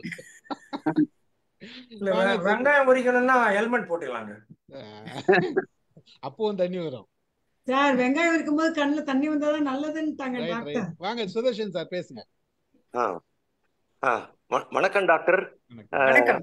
இந்த ஐ டிசார்டர்ஸ் அண்ட் டிசீஸை பத்தி ஒரு அருமையான விளக்கம் கொடுத்தீங்க. எனக்கு ரொம்பவே பிடிச்சிருந்தது. நவ் ஒண்டர்ஃபுல்லா இருந்தது பிரசன்டேஷன். இந்த இதுல 3 விதமான பிரச்சனைகள் நான் ஃபேஸ் பண்ணியிருக்கேன் ரைட் ஃப்ரம் மை சைல்ட்ஹுட், சிறு வயதிலிருந்து. இப்பொழுதே எனக்கு 76 வயசு ஆகுது. 4-5 வயசுல இருந்து இந்த லேசி ஐன்னு சொன்னீங்க இல்லையா, ஆம்பிளோப்பியா, அந்த பிரச்சனையில நான் இருந்தேன். பட் அதனுடைய சர்ஜரியில லாசிக் சர்ஜரி வந்து my 40th இயர்ஸோ 45th இயரையோ nearing 50 years இருக்கும்போது தான் பண்ணிக்கிட்டோம். பண்ணது வந்து தேவகி ஹாஸ்பிட்டலில் பண்ணியிருந்து doctor Ravi, Prema ரவின்னு husband wife இருந்தாங்க. But they did not give me real confidence. இது சின்ன வயசுல இருந்தே அர்லியராக பண்ணியிருக்கணும், லேட்டாக இது பண்ணிட்டீங்க. It's God willing you will இம்ப்ரூவ்ன்ட்டு. என்னுடைய லெஃப்ட் ஐல சுத்தமாக 0 விஷன் தான் இருந்தது. இந்த லாஸ்ட் சர்ஜரி பண்ணதுக்கு அப்புறம் after few years slowly I started developing vision in my lazy left ஐல இருந்து. இப்போ from nowhere the power of vision has increased to up to 40 to 50% வரைக்கும் என்னால பார்க்க முடியுது left ஐல. That is the greatest blessing நான் சொல்லணும். அது என்னுடைய அதிர்ஷ்டம் தான் சொல்லணும். இது ஒண்ணு. ரெண்டாவது, ஐ had cataract in my late middle age. அந்த கேட்ராக்ட் சர்ஜரி 2 கண்ணுலையும் பண்ணிக்கிட்டு I was given intraocular lens implantation. Intraocular அயோலென்ஸ்ன்னு சொல்லிட்டு இதை போட்டு இப்போ 2 கண்ணும் எனக்கு நல்லா தெரியுது. பட் இந்த இடையில ப்ரெஸ்பயோபியான்னு சொல்ற இந்த பொடி எழுத்துக்கள் ஏஜ் ஃபேக்டர்னால வரக்கூடிய இது இருந்ததுனால அதுக்கு எனக்கு கண்ணாடி கொடுக்க வேண்டியதா இருந்தது. கண்ணாடி போட்டா தான் பேப்பர் படிக்க முடியும், மைன்யூட் எழுத்துக்களை படிக்க முடியும். இப்போ அதை போட்டு இப்போ நான் பேப்பர் என்னால் படிக்க முடியுது. அது டிஸ்டன்ட்ல இருக்க இந்த டிவியில இருக்கிறது இமேஜஸ், கேலண்டர்ல இருக்கிறதுலாம் டிஸ்டன்ட்ல இருந்து என்னால் கண்ணாடி இல்லாமலேயே படிக்க முடியாது. This R my plus factors. அடுத்து இன்னொரு டவுட் என்னன்னா, கண்ணுக்குள்ள ஒரு அழுக்கோ இல்லை இதோ ஒரு இதுவாக இருந்ததுன்னா, ஸ்டிக்கியா இருந்ததுன்னா, பீன் இந்த habit of using one I drop கால் ஐடோன் அப்படின்னு சொல்லிட்டு ஆயுர்வேதிக் ஐ ட்ராப்ஸ். அதை யூஸ் பண்ணலாமா? அது முறையா தவறான்றது எனக்கு கொஞ்சம் விளக்கணும் டாக்டர். ஐட்டோன் என்பது வந்து ஒரு ஆயுர்வேதிக் மெடிசின். அதை பத்தி வந்து எனக்கு வந்து ஒரு முழுமையான ஐடியா கிடையாது. அது உள்ள இருக்கிற காம்பனன்ட்ஸ் பத்தி. மற்ற மருந்துங்க இப்போ அலோபதிக் மெடிசின்ல வந்து உள்ள ஆன்டிபயோட்டிக்கு இல்ல ஆன்டி இன்ஃப்ளமேட்டரி, அப்புறம் வந்து ஸ்டீராய்டு, அந்த மாதிரி வந்து வகைப்படுத்தி சொல்லி ஒவ்வொன்றுத்துக்கும் வந்து அது போடுறது கரெக்டா இல்லையான்னு சொல்லலாம். பட் ஐட்டோன்ல இருக்கக்கூடிய அந்த காம்பனன்ட்ஸ் பத்தி எனக்கு வந்து ஒண்ணுமே தெரியாது. நிறைய பேர் வந்து ஐட்டோன் அப்படின்ற டிராப்ஸை எடுத்துட்டு வந்து காமிக்கிறாங்க, இத போடுறோம் அப்படின்னு சொல்லிட்டு. பட் வந்து எனக்கு வந்து அதை பத்தி எதுவும் தெரியல இது வரைக்கும். வந்து அதனால ஒரு பெரிய பெனிஃபிட் வந்த மாதிரி எனக்கு தெரியல. அதுதான் உங்ககிட்ட கேட்கணும். ஏன்னா இல்ல, ஏன்னா நிறைய பேர் வந்து வெளியில வந்து ஆயுர்வேதிக், அதாவது மத்த ஆல்டர்னேட்டிவ் சிஸ்டம் ஃபாலோ பண்ற டாக்டர்ஸ் வந்து கண்ணுல கேட்ராக்ட மறைக்குது அப்படின்னு சொன்னாலே, கண்ணுல எந்த பிரச்சனைன்னு சொன்னாலும் உடனே ஐட்டோன் அப்படின்னு எழுதி கொடுத்துடுறாங்க. பட் அதுல வந்து எந்த ஒரு பிரயோஜனமும் நான் பார்த்தது இல்லை. சரி, நானும் incidentally I am also a pharmaceutical person தான். அது கிராஜுவேட் இன் ஃபார்மசி. இந்த அலோபதி மெடிசன்ல அக்கு ஆணி வேற படித்தவன். இருந்தாலும் அவுட் ஆஃப் பிளைண்ட் போயிட்டு ஆல்டர்னேட்டிவ் மெடிசனுக்கு ட்ரை பண்ணி பார்ப்போமே அப்படின்னு சொல்லிட்டு ஒரு குருட்ட திசையில ட்ரை பண்ணிட்டு இருக்கேன். அது முறையாக இல்லையான்றது. நம்மளோட அலோபதிக் மெடிசன்ல வந்து 1000 ஃபில்ட்ரேஷன் ப்ராசஸ், 1000 குவாலிட்டி செக்கிங் எல்லாம் பண்ணி தான் நமக்கு வருது. அதே மாதிரி வந்து ஐட்டோன் போட்டு யாருக்கும் வந்து ஐ இன்ஃபெக்ஷனோ இல்ல வேற கெடுதலோ வந்தது கிடையாது. அதையும் நான் பார்த்தது இல்ல. சோ அந்த மாதிரி போட்டு சைக்கலாஜிக்கலா ஒரு ரிலீஃப் இருக்குதுன்னா அது போடுறதுல ஒன்றும் தப்பு எல்லாம் கிடையாது. பட் என்ன மருந்து யூஸ் பண்றோம், எதுக்காக யூஸ் பண்றோம், அதோடைய நம்பகத்தன்மை என்ன, நம்ம சும்மா போய் கேட்ட உடனே ஓவர் த கவுண்டர் வந்து தூக்கி வந்து ஒரு மெடிக்கல் ஷாப்காரங்க கொடுத்தாங்கன்னா அதை வந்து போட்டுக்கிறதுக்கு நமக்கு சேஃபா, இந்த மாதிரி விஷயங்களை பத்தி அவேர்னஸ் வந்து மக்கள் நடுவுல வந்து நிறைய பரவணும். அப்பதான் வந்து எதுக்காக யூஸ் பண்றோம் அப்படிங்கறத பத்தி நம்ம உடம்பு நம்ம போட்டுக்கிறோம் இல்லையா மருந்த. So we have the right to know about that medicine. அதை வந்து டாக்டர் கிட்ட கேட்கணும். நம்ம ஐட்டோன் யார் எழுதி கொடுக்குறாங்களோ அவங்க கிட்ட வந்து இது எதுக்காக, இதுல இருக்கக்கூடிய காம்பனன்ட்ஸ் வந்து எந்த மாதிரி நமக்கு எஃபெக்ட் ஆகுது அப்படிங்கறத தெரிஞ்சுக்கிட்டு நம்ம போட்டுக்கணும். ஒருவேளை இருக்கலாம் அவங்களோட முறைப்படி வந்து அதுல இருக்கக்கூடிய சில காம்பனன்ட்ஸால கண்ணுல வந்து ஏதாவது நல்ல விளைவுகள் உண்டாகலாம். எனக்கு பரிச்சயம் இல்லைன்றதுனால வந்து அதை வந்து நான் தப்புன்னு சொல்ல மாட்டேன். பட் தெரிஞ்சுக்கிட்டு போட்டுக்கலாம். அப்புறம் இன்னொரு சந்தேகம் கேட்கணும். அதான் இது இன்ட்ராகுலர் லென்ஸ் போட்டிருக்கேன், கண்ணாடியும் போட்டிருக்கேன் for reading purpose.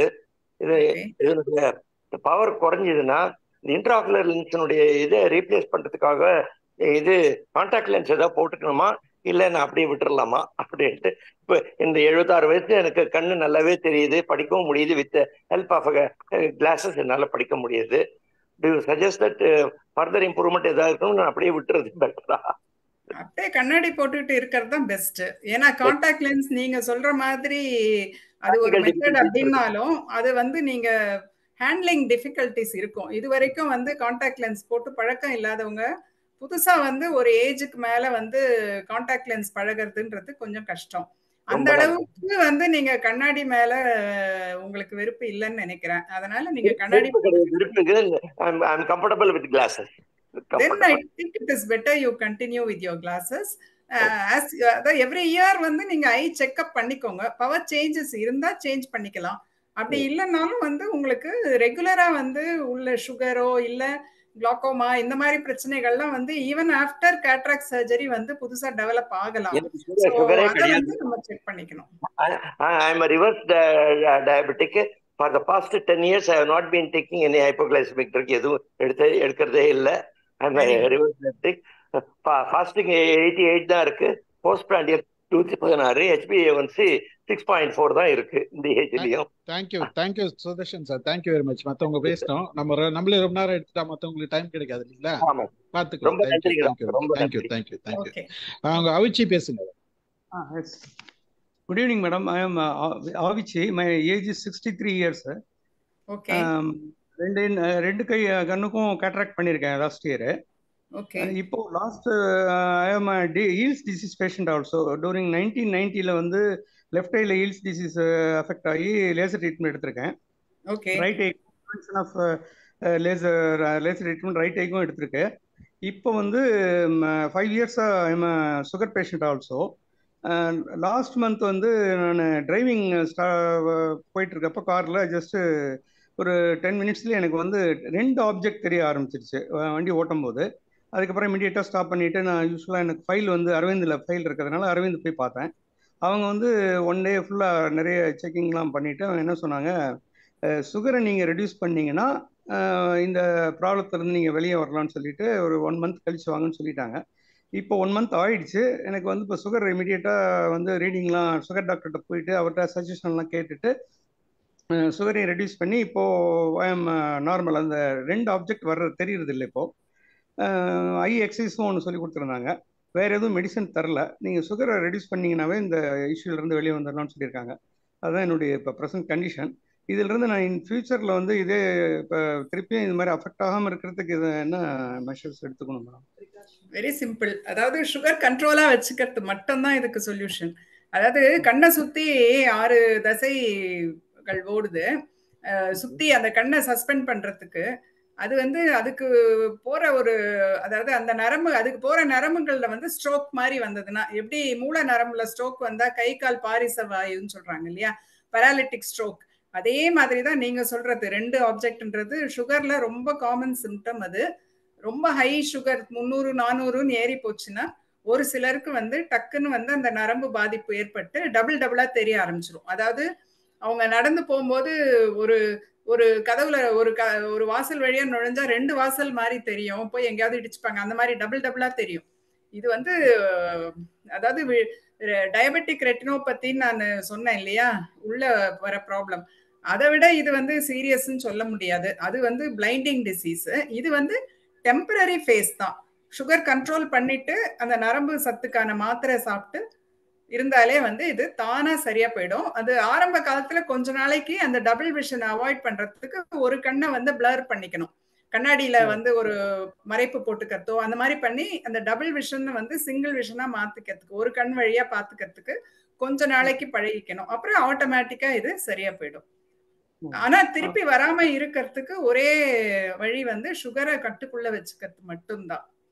Okay okay okay, thank you madam. Thank you sir, thank you. Madam அதாவது எம்ஆர்ஐ சப்போஸ் இது வந்து கண்டினியூ ஆச்சுன்னா நீங்க நெக்ஸ்ட் மந்த் எம்ஆர்ஐ ஸ்கேன் எடுக்க வேண்டியிருக்கும், உங்களுக்கு நரம்பு வீக்கா இருக்கு அப்படின்னு சொல்லியிருந்தாங்க. அது எம்ஆர்ஐ ஸ்கேனுங்கிறது ஒன்றும் பயம் இல்லையா மேடம்? இல்ல, எம்ஆர்ஐ ஸ்கேன் எதுக்காக அவங்க சஜஸ்ட் பண்ணியிருப்பாங்கன்னா, சுகரால வந்து அதாவது காமன் திங்ஸ் ஃபர்ஸ்ட் அவங்க நினைச்சிருக்காங்க. காமன் திங்ஸ்னா உங்களுக்கு சுகர் கண்ட்ரோலா இல்லை, அதனால டபுள் விஷன்.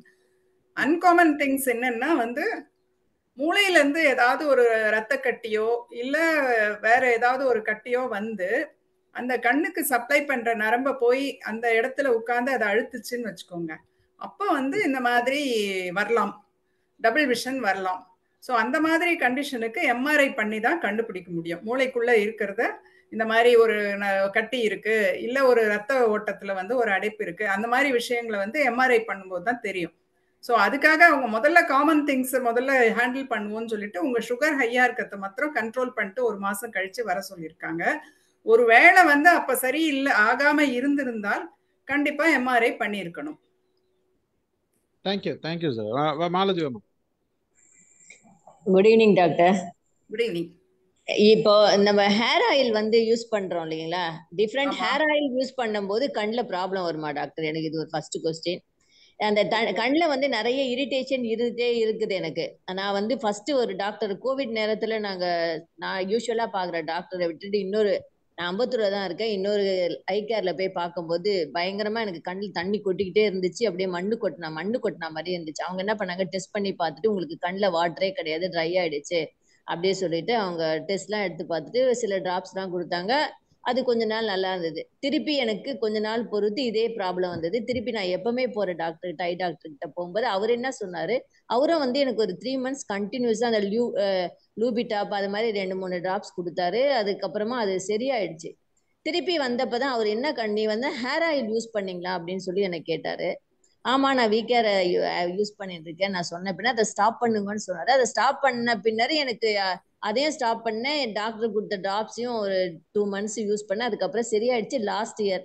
திருப்பி இந்த வருஷமும் எனக்கு இதே மாதிரி ஒரு 2 months எனக்கு இந்த கண்ணில் இரிட்டேஷன் வந்துடுச்சு. நான் எந்த ஐ ட்ராப்ஸும் நான் யூஸ் பண்றது இல்லை, ஹேர் ஆயிலும் யூஸ் பண்ணல. இப்போதான் திருப்பி டாக்டர்கிட்ட போனால் திருப்பி லூபிட்டாப்பே யூஸ் பண்றதுக்கு இது கண்டினியூஸாக வந்துனே இருக்கு. எனக்கு என்ன ப்ராப்ளம்னு தெரியல. எனக்கு அதுக்கு தான் டாக்டர் கேட்கணும். ஹேர் ஆயிலால வர்றது அப்படிங்கிறது வந்து அதுல வந்து அந்த அளவுக்கு இது கிடையாது.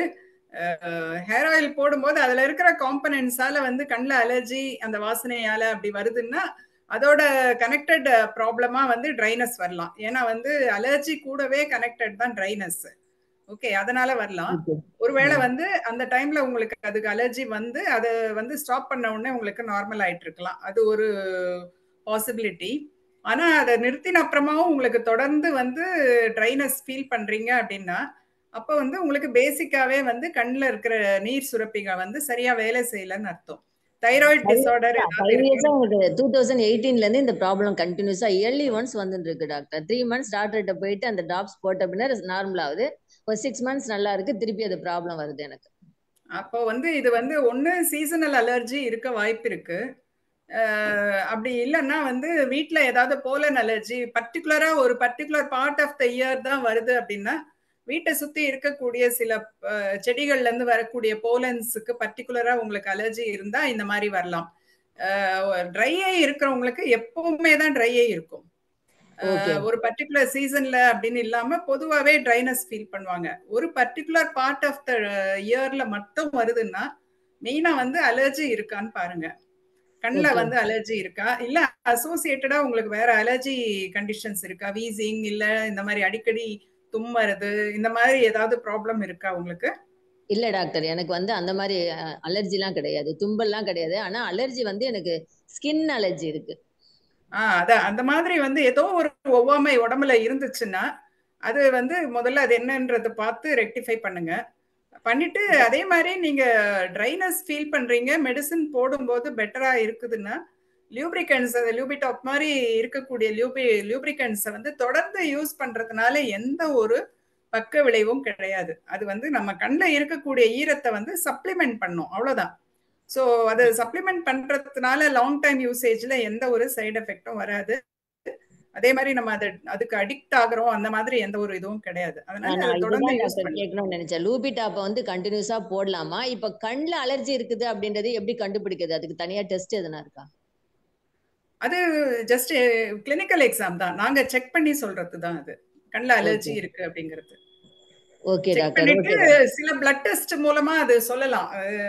அதாவது நம்ம உடம்புல வந்து ஒவ்வாமைன்றது எப்படின்னா அது ஒரு உள்நாட்டு போர்னு சொல்லுவாங்களே, அந்த மாதிரி நம்ம உடம்புல இருக்கக்கூடிய நோய் எதிர்ப்பு சக்தியே வந்து நமக்கே எதிர்த்து வேலை செஞ்சாதான் அது பேர் ஒவ்வாமை. சோ அது மாதிரி இருக்கிறது சில பிளட் டெஸ்ட் மூலமா கண்டுபிடிச்சிட முடியும். அந்த அளவுக்கு நம்ம இதுவா போகணும்னு அவசியம் இல்லை. கண்ணுல வந்து அலர்ஜி இருக்கிறது ரொம்ப ஈஸியா கண்டுபிடிச்சிடலாம், டெஸ்ட் பண்ணியே கண்டுபிடிச்சிடலாம். Okay doctor, thank you doctor, thank you, thank you so much. Thank you, thank you. வாங்க லதா மேடம், வாங்க பேசுங்க. வணக்கம் டாக்டர், நீங்க எக்ஸ்பிளைன் பண்ணீங்க, ரொம்ப தேவையான ஒன்று. கண்ணுங்கிறது அவ்வளோ இம்பார்ட்டன்ட். நீங்க நல்லா எக்ஸ்பிளைன் பண்ணீங்க. என்னுடைய டவுட் என்னன்னா, எனக்கு 48 இயர்ஸ்லயே கேட்ராக்ட் வந்துருச்சு. நான் வந்து எனக்கு வந்து பெருசா ஒன்றும் ப்ராப்ளம் இல்லை. அந்த ஸ்பிளிட் ஆகி காமிக்கும் இல்லையா, டிராவல் பண்ணும்போது லைட் இதெல்லாம் அது மாதிரிலாம் சொன்னாங்க. அது லைட்டா இருந்தது. ஆனா நான் சாதாரணமா செக்கப்புக்காக போனேன். நான் கண்ணாடி போட்டிருந்தேன் ஒரு பீரியட்ல, பவர் வந்து அது செக்கப்புக்கு போலான்னு போனா அந்த டாக்டர் கேட்ராக்ட் இருக்காங்க. சரி 4 பேர்கிட்ட போனேன். ஏன்னா எனக்கு ஒன்றும் ட்ரபிள் இல்லை, அதனாலதான் 4 பேர்கிட்ட போனேன். எல்லாருமே கேட்ராக்ட் இருக்கு, நான் ஒண்ணுமே சொல்லலை, நான் மறுபடி போனேன் செக்கப்புக்காகன்னு. கேட்ராக்ட்னாங்க. So I had to undergo surgery. அது பண்ணியாச்சு. அப்ப அதுல அந்த லென்ஸ் வைப்பாங்க இல்லையா, யூனி ஆக்குலர் மல்டி ஆக்குலர் 2 இருக்கு இல்லையா. நான் வந்து அதுவும் நான் அந்த டாக்டர்ஸ் எல்லாம் கேட்டேன் எது வைக்கலாம் அப்படின்ட்டு. ஒரு எனக்கு சர்ஜரி செஞ்ச டாக்டர் ஸ்ட்ராங்கா மல்டி ஆக்குலர் லென்ஸ் வைக்கலாம்னாங்க. ஆனா நான் வந்து சரி அவர் சொல்றாரு நல்ல எண்ணத்துலதான் சொன்னாரு எனக்கு.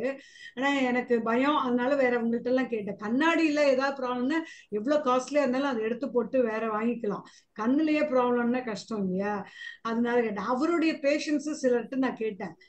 ஒன்று ரெண்டு பேர்கிட்ட அவங்க ஒருத்தங்க கொஞ்சம் ப்ராப்ளமா சொன்னாங்க, ஒருத்தங்க ஒன்றும் பெருசா சொல்லல. வேற டாக்டர்ஸ் வேண்டான்னாங்க. அதுக்கப்புறம் எனக்கு சரி நீ இவ்வளவு பயப்படுறீங்க, யூனி லென்ஸே வச்சுக்கோங்கன்னு சொல்லி அதெல்லாம் முடிஞ்சிடுது. ஆனா எண்ட் ஆஃப் த, அதாவது நிறைய ரிவ்யூ எல்லாம் வரும் இல்லையா, அதெல்லாம் முடிச்ச போது பண்ணிட்டு இருக்கும் போது ஒரு தடவை சொன்னார், உங்களுக்கு நல்லா ஃபிக்ஸ் ஆயிருக்கு, நீங்க தான் நான் சொன்ன பேச்சு கேட்கல, மல்டி ஆக்குலர் லென்ஸ்ன்னா இந்த கண்ணாடி போட வேண்டாம், உங்களுக்கு ரொம்ப சௌரியமா இருக்கும் நீங்க ஒர்க் பண்றதுக்கு, நீங்க விட்டுட்டீங்க, சரி பரவாயில்ல அப்படின்ட்டாரு. கண்ணாடி எழுதி கொடுத்தாங்க, போட்டேன். அதை இப்ப அப்கிரேட் ஏதாவது பண்ணலாமா டாக்டர்? ஒன்று வந்து மல்டிஃபோக்கல் லென்ஸ் நல்லது தான், ஒன்றும் ப்ராப்ளம் கிடையாது. அதுவும் யங் ஏஜ்லேயே உங்களுக்கு கேட்ராக்ட் வந்ததுனால மல்டிஃபோக்கல் வந்து வெரி குட். ஆக்சுவலாக கண்ணாடியே தேவையில்லை, படிக்கிறதுக்கு தூர பார்வைக்கு எல்லாத்துக்கும் வந்து வெறும் கண்ணாலே பண்ணலாம். அதுவும் எப்பவுமே நீங்கள் முதல்ல இருந்து கண்ணாடி போட்டுட்டு இருந்ததுக்கு கிளாஸ் ஃப்ரீ லைஃப்ன்றது உண்மையாகவே ரொம்ப ஹாப்பியான விஷயம். பட் இப்போ வந்து நீங்க அது நடக்கல அப்படின்னா அதுக்கான ஒரு பெரிய பிரச்சனை எதுவும் கிடையாது. படிக்கும்போது கண்ணாடி போடணும், அவ்வளவுதான் ஒரே ஒரு ப்ராப்ளம். பட் இதை அப்கிரேட் பண்ணோம்னு நீங்க நினைக்கிறீங்க பாருங்களேன், அது வந்து I don't think it is wise idea. ஏன்னா வந்து உள்ள வந்து லென்ஸ் போய் நல்லா பதிஞ்சிட்டு இருக்கும் உள்ள. அந்த லென்ஸை வந்து உள்ள வந்து அதை வந்து ரிமூவ் பண்ணும்போது வந்து சம் அமௌண்ட் ஆஃப் கொஞ்சம் ஒரு டேமேஜ் நடக்க தான் செய்யும். ஏன்னா வந்து கண்ணு உள்ள அது பதிஞ்சிருக்க இடம் வந்து ரொம்ப ரொம்ப நுட்பமான இடம். அந்த இடத்துல வந்து நம்ம வந்து லென்ஸை வந்து ரிமூவ் பண்ணி அதை வந்து ஃப்ராக்மெண்ட்ஸா இது பண்ணி, ஏன்னா சின்ன ஹோல் மூலமா இன்ஜெக்ட் பண்ணி தான் லென்ஸை வந்து உள்ள பொருத்துறோம். ஸோ அதே மாதிரி வந்து அது வந்து சின்ன ஹோல் மூலமா வெளியே எடுக்கிறது கொஞ்சம் கஷ்டமான விஷயம். அது மாதிரி எடுத்து தான் செய்யணுன்ற அளவுக்கு எந்த ஒரு அவசியமும் இல்லை. ஏன்னா வந்து 50-50 தான், அது மதில் மேல பூனை மாதிரி தான். நல்ல மாதிரியும் வரலாம், ஆனால் முக்கால்வாசி வந்து பிரச்சனை தான் வரும். ஏன்னா வந்து அந்த சுத்தி இருக்கிற மசில்ஸ் அண்ட் டிஷ்யூஸை வந்து கொஞ்சமாவது டேமேஜ் பண்ணி தான் அது வெளியே வரும். ஸோ நல்லா இருக்கக்கூடிய ஒரு பகுதியை வந்து நம்ம வந்து கண்ணாடி வேண்டாம், மல்டிஃபோக்கலுக்கு நம்மளை அப்கிரேட் பண்ணிக்கணும் அப்படிங்கிற ஒரு ஆசைக்காக நம்ம வந்து நம்ம கண்ணையே நம்ம கின்னி பிக் மாதிரி யூஸ் பண்ணக்கூடாது. எனக்குன்னா நான் பண்ணிக்க மாட்டேன். அதுதான் இதே மாதிரிதான் டாக்டர், நான் யூனிஃபோக்கல் மல்டிஃபோக்கல் கேட்கும்போது இதே வார்த்தை தான் சொன்னாங்க அதர் டாக்டர்ஸ். எனக்குன்னா நான் பண்ணிக்க மாட்டேன், நம்ம யூனிஃபோக்கல் தான் வச்சுப்பேன் அப்படின்ட்டு தான் சொன்னாங்க எல்லாரும். அதனாலதான் நான் அப்படி போனேன். அது இன்னொரு ரீசன் என்ன சொன்னாங்கன்னா, அந்த இது லைட் முன்னால நம்ம நிற்கும் போது இல்ல சூரிய வெளிச்சத்துல அது கொஞ்சம் ஒரு மாதிரி கூசும் அப்படின்னாங்க. அதெல்லாம் கரெக்ட் தான்.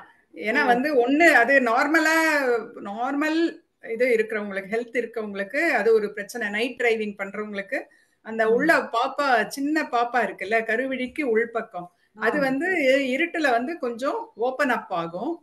நைட் டிரைவிங் பண்ணும்போது கொஞ்சம் ஓபன் அப் ஆகும். நார்மல் சூரிய வெளிச்சத்துல அது வந்து சின்னதா இருக்கும். ஆனா வந்து அந்த மல்டிஃபோக்கல்ல வந்து ரிங்ஸ் இருக்கும். ஸோ அந்த ரிங்ஸ்ல வந்து வேற வேற ரிங்குக்கு ஒவ்வொரு ஃபோக்கல் இது இருக்கும். அதாவது தூர பார்வைக்கு கிட்ட பார்வைக்கு வேற வேற பவர் அட்ஜஸ்ட்மெண்ட் தான் அந்த ரிங்கு. ஓகே, ஸோ அது வந்து நீங்க நார்மல் சைஸ் பியூப்பிளுக்கு டிசைன் பண்ணி தான் வந்து அந்த மல்டிஃபோக்கலோட அமைப்பு இருக்கும். இருட்டுல டிரைவ் பண்றவங்களுக்கு வந்து பாப்பா விரிவாகும் போது அந்த நார்மல் லென்ஸோ நார்மல் பியூப்பிளோட சைஸ் மாறும்போது அந்த கிளார் வந்து எதிர வந்து ரொம்ப தாக்கும். அதே மாதிரி டைரக்ட் சன்லைட்லயும் கொஞ்சம் பிரச்சனை வரும். ரெண்டாவது வந்து மற்ற ப்ராப்ளம் லைக் உள்ள வந்து விழித்திரையில ப்ராப்ளம் இருக்கு உங்களுக்கு, சுகர் அந்த மாதிரி இருக்கும்போது வந்து மெயினா வந்து அந்த ஃபோபியா அப்படிங்கிற பார்ட் தான் வந்து அதாவது நேரா போய் அந்த மல்டிஃபோக்கல் லென்ஸ் ஃபோக்கஸ் ஆகிற இடம், அந்த பார்ட் தான் வந்து நாள்பட்ட சுகர் இருக்கவங்களுக்கு அந்த பார்ட் தான் வந்து பாதிப்பு அதிகமா இருக்கும். பிற்காலத்துல நமக்கு சுகர் வராதுன்றதுக்கு எந்த நிச்சயமும் இல்லை. நீங்க 40 வயசுலயே ஆப்ரேட் பண்ணிக்கிட்டதுனால சொல்றேன். அப்போ பிற்காலத்துல ப்ராப்ளம் வந்தா நம்ம வந்து லேசர் வைக்க வேண்டியிருக்கலாம், அந்த ஃபோபியான்ற பார்ட்டுக்கு வந்து ஏதாவது சின்ன டேமேஜ் வரலாம். ஸோ அந்த மாதிரி ஒரு கண்டிஷன்ஸ் வந்து வரும்போது மல்டிஃபோக்கல் லென்ஸோட ஒரு அந்த ஒரு அக்யூரேட்டா இருக்கக்கூடிய ஒரு பார்வை வந்து கொஞ்சம் குறையலாம். அதனால ரொம்ப நாள் சுகர் இருக்கவங்களுக்கு, வேற கண் வியாதி இருக்கவங்களுக்கு வந்து மல்டிஃபோக்கல் அட்வைஸ் பண்றது இல்லை. அதே மாதிரி நைட் டிரைவிங் ஹேபிச்சுவலா பண்றவங்களுக்கும் பண்றது இல்லை, அதை வந்து அட்வைஸ் பண்றது இல்லை. மற்றபடி வீட்டில் நார்மலா இருக்கக்கூடிய லேடிஸ், நார்மல் ஒர்க் பண்ணிக்கிட்டு வீட்டோட இருக்கிறவங்களுக்கு தாராளமா மல்டிஃபோக்கல் போடலாம், ஒன்றும் ப்ராப்ளம் வராது. ஆனா டாக்டர் இப்ப எனக்கு அந்த நைட்ல ஒரு 8 o'clock அந்த மாதிரி டிரைவ் பண்ணி வரும்போது அந்த மாதிரி ஸ்பிளிட் லைட்டா தெரியுது டாக்டர். அதாவது ரொம்ப அந்த கொஞ்சம் க்ளோஸா வெஹிக்கிள் டு வெஹிக்கிள் க்ளோஸா இருக்கும்போது, நாட் வெரி க்ளோஸ், ஒரு 10 meters வச்சுக்கோங்களேன், அந்த டிஸ்டன்ஸ்ல அந்த மாதிரி தெரியுது டாக்டர். அந்த மாதிரி ஸ்பிளிட் ஆனது உங்களுக்கு வச்சிருக்க லென்ஸோட இதை பொறுத்து இருக்கு. அதுலயே நிறைய குவாலிட்டிஸ் எல்லாம் இருக்கு. ஒண்ணு வந்து இன்னொன்னு வந்து அதை வந்து நம்ம இப்ப திருப்பி நம்ம அனலைஸ் பண்ணாம ஆன்டி கிளார் மாதிரி கிளாஸ் போட்டுக்கிட்டோம்னா வந்து உங்களுக்கு அந்த பார்ட் அந்த பிரச்சனை வந்து சரியா போயிடும். நல்ல சுப்பீரியர் குவாலிட்டி லென்சஸ் அவைலபிள் அந்த கிளாஸ்ல. ஆன்டி கிளார் போட்டுட்டோம்னா வந்து உங்களுக்கு எந்த பிரச்சனையுமே இருக்காது. Okay, anti glare you are suggesting. அப்ப அது மாதிரி எக்ஸ்டர்னலா பண்ணிக்கிறது தான் பெட்டர். ஆமா, அதுதான் பெட்டர். ஆமா. Thank you doctor. Thank you Latha madam. வாங்க கிருஷ்ணன் சார், வாங்க கிருஷ்ணன். வணக்கம். பேசிக்கான டவுட் தான் உங்கள்ட்ட கேட்கலான்னு இருக்கு. கேளுங்க. ஒரு காய்ச்சலுக்கு மருத்துவர்கிட்ட போறோம், மருந்து வாங்கி சாப்பிடுறோம், காய்ச்சல் சரியாயிடுது. ஒரு வயிற்று வலி அப்படின்றோம், மருந்து வாங்கி சாப்பிடுறோம், குணமாயிடுது. ஆனா இந்த கண்ணுக்கு மட்டும் போனோம் அப்படின்னா முதல்ல ஒரு சின்ன பாயிண்ட்ல வந்து கண்ணாடி போட சொல்றோம். அது எந்த காலத்திலயும் குறையவே மாட்டேங்குது, அதிகமாயிட்டே வருது. அது ஏன் இப்படி? நீங்க ஒரு கஸ்டமரை பிடிக்கிற மாதிரியான கண் மருத்துவர்கள் பிடிச்சு வச்சுக்கிறீங்களா? யாராவது வந்தா ரெகுலரா கஸ்டமர் வரணும்னு இருக்கா? எவரி 6 months மேல ஏறிட்டே இருக்கு, எவரி 1 year 2 yearsனா மாத்தணும் அப்படின்றீங்க. இது உண்மையிலேயே இது வந்து சயின்டிபிக்கா கியூர் பண்ற மாதிரி? ஒரு தடவை போனோம், ஏதாவது மருந்து கொடுத்தீங்க, ஒரு கிளாஸ் கொடுத்தீங்க, அட்லீஸ்ட் அதே கிளாஸ்லயாவது இருக்கலாம், அதே பவர்லயாவது இருக்கலாம். அந்த மாதிரி இருக்கிறதுக்கான வாய்ப்புகள் இருக்கா? சரி, நான் சொல்றேன். ஒரு சின்ன எக்ஸாம்பிள் சொல்றேன். நீங்க வந்து இந்த சட்டையை போட்டிருக்கீங்க, இத வந்து இன்னும் ஒரு 4 வருஷம் கழிச்சு இதே சட்டைய வந்து அதே இதோட போட முடியுமா? இல்ல உங்களோட ஏஜை விட்டுடுங்க, ஒரு 10 வயசு குழந்தை வந்து ஒரு சட்டை போடுறோம், இல்ல ஒரு ஷூ போடுறோம், அதுக்கு வந்து 15 வயசுல அது வந்து சரியா ஃபிட் ஆகாது. அப்ப வந்து அந்த குழந்தை கேட்டா எனக்கு அதே தான் வேணும்னு கேட்டா அது சாத்தியமாகுமா? அதே மாதிரிதான் நம்ம கண்ணு வந்து வளர்ந்துகிட்டே இருக்கிற ஒரு உறுப்பு. அதுவும் சின்ன குழந்தைங்களுக்கு சொல்றேன். அதாவது ஒரு 10 வயசுலயோ 12 வயசுலயோ கண்ணாடி போட ஆரம்பிக்கிறாங்க. அது வந்து கண்ணோட உள் பாகம் வந்து கொஞ்சம் வளர்ந்துகிட்டே போகும். அது வந்து 22 இல்ல 23 வயசுல தான் வந்து அது ஒரு நிலைப்பாட்டுக்கு வரும். ஸோ அந்த பீரியட் வரைக்கும் ஐபாலோட லென்த் மாறிக்கிட்டே இருக்கும்போது நம்ம கண்ணாடி போடுற பர்பஸ் என்ன? நம்ம கண்ணாடியோட உள்ள இருக்கக்கூடிய அந்த சென்டர் பாயிண்ட் வந்து நேரா போய் நம்ம ரெட்டினாவோட சென்டர் பாயிண்ட்ல, அதாவது ஃபோவியா, அதுல போய் ஃபோக்கஸ் ஆகணும். அதுதான் வந்து பிரின்சிபல். ஸோ நம்ம ஐபால் வந்து இப்போ நீங்க இந்த வருஷம் போடுறீங்க, அடுத்த வருஷம் வந்து அந்த ஃபோக்கஸ் பாயிண்ட் வந்து மாறும், நம்ம ஐபாலோட லென்த் மாறும், நம்மளுடைய ஏஜ் வந்து அதிகமாகும். அது வந்து சின்ன குழந்தைங்களுக்கு ஐபால் லென்த்தனிங் அதனால வர்றது.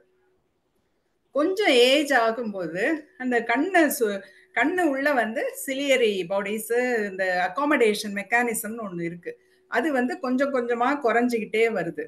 அதனாலதான் 40 வயசுல வந்து நம்மளால கிட்டவும் தூரவும் ஒரே மாதிரி ஒரு அக்யூரசி இருக்காது. கிட்ட பார்த்துட்டு தூரம் பார்த்தாலோ, தூரம் பார்த்துட்டு கிட்ட பார்த்தாலோ நமக்கு கொஞ்சம் கண்ணு மங்குற மாதிரி ஆகுது. அதுக்கு பேர் வந்து அகாமடேஷன் கொஞ்சம் ஃபெயில் ஆக ஆரம்பிக்கிறது. அப்பதான் நம்ம வந்து அந்த வெள்ளெழுத்து கண்ணாடி போடுறோம்.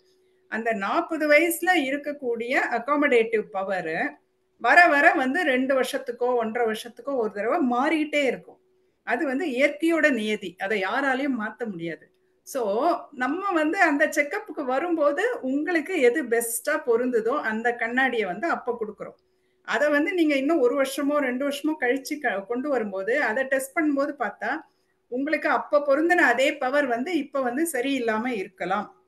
அப்பதான் நாங்க வந்து மாத்த சொல்லுவோம். அதாவது ஒரு ஜெனுவினான ஐ டாக்டர் வந்து என்ன பண்ணுவாங்கன்னா, அடுத்த தடவை வந்து அதே பவர் இருந்தாலோ ஜஸ்ட் மைல்டு டிஃபரன்ஸ் இருந்தாலோ இந்த கண்ணாடியே உங்களுக்கு சரியா இருக்கு, இதையே கண்டினியூ பண்ணலாம் அப்படின்னு தான் சொல்லுவாங்க.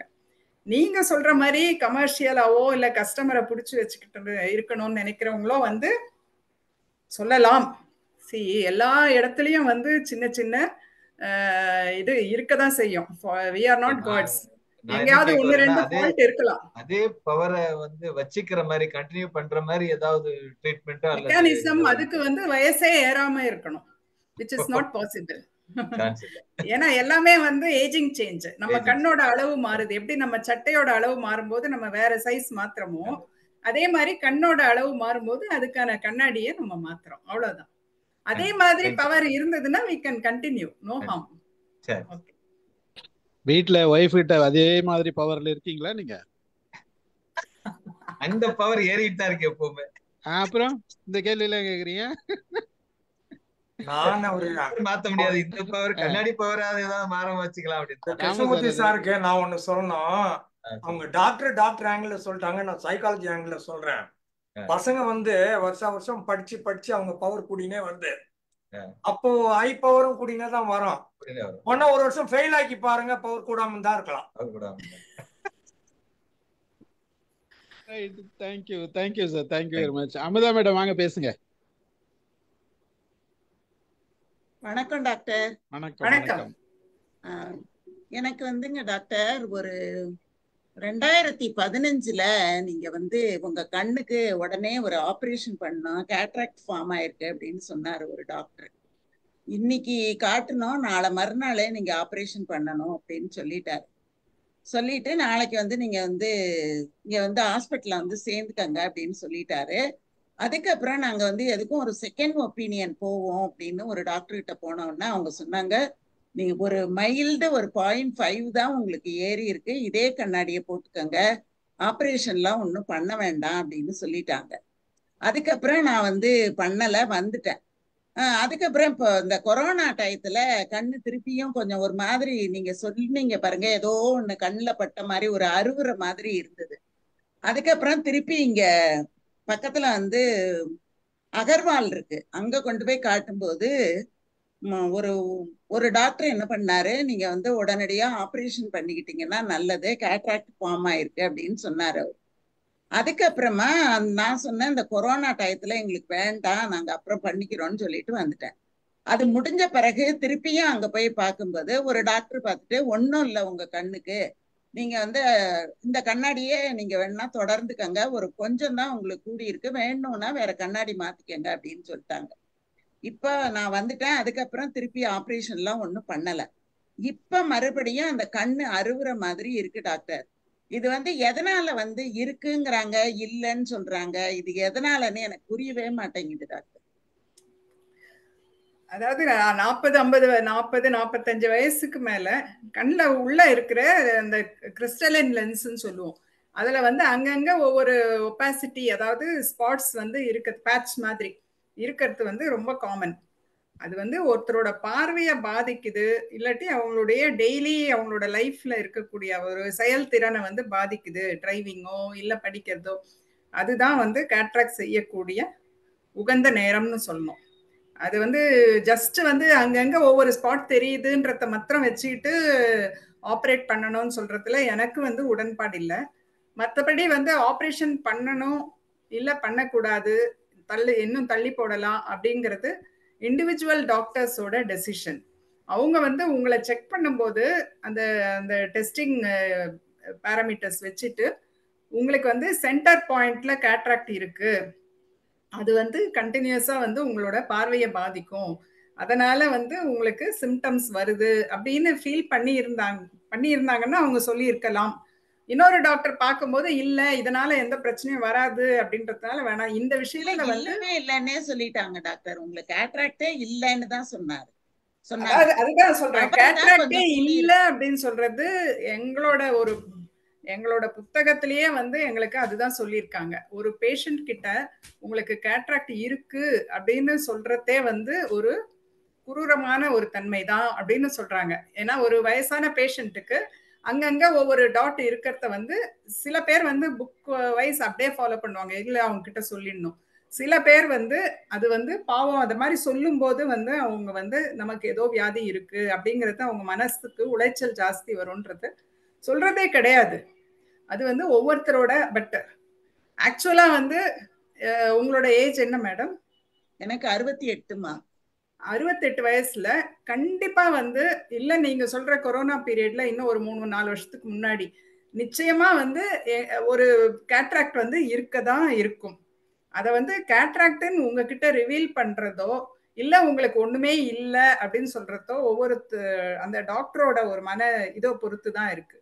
தேவையில்லாம ஒருத்தரை வந்து பயமுறுத்த வேண்டாம். இது வந்து கொஞ்ச நாள் தள்ளி போடலாம்னு நினைக்கும் போது உங்களுக்கு கேட்ராக்ட் இல்ல அப்படின்னு சொல்லிட்டு சொல்லுவாங்க. சில பேர் வந்து ரொம்ப பர்ஃபெக்ஷன் எதிர்பார்க்கிற டாக்டரா இருப்பாங்க.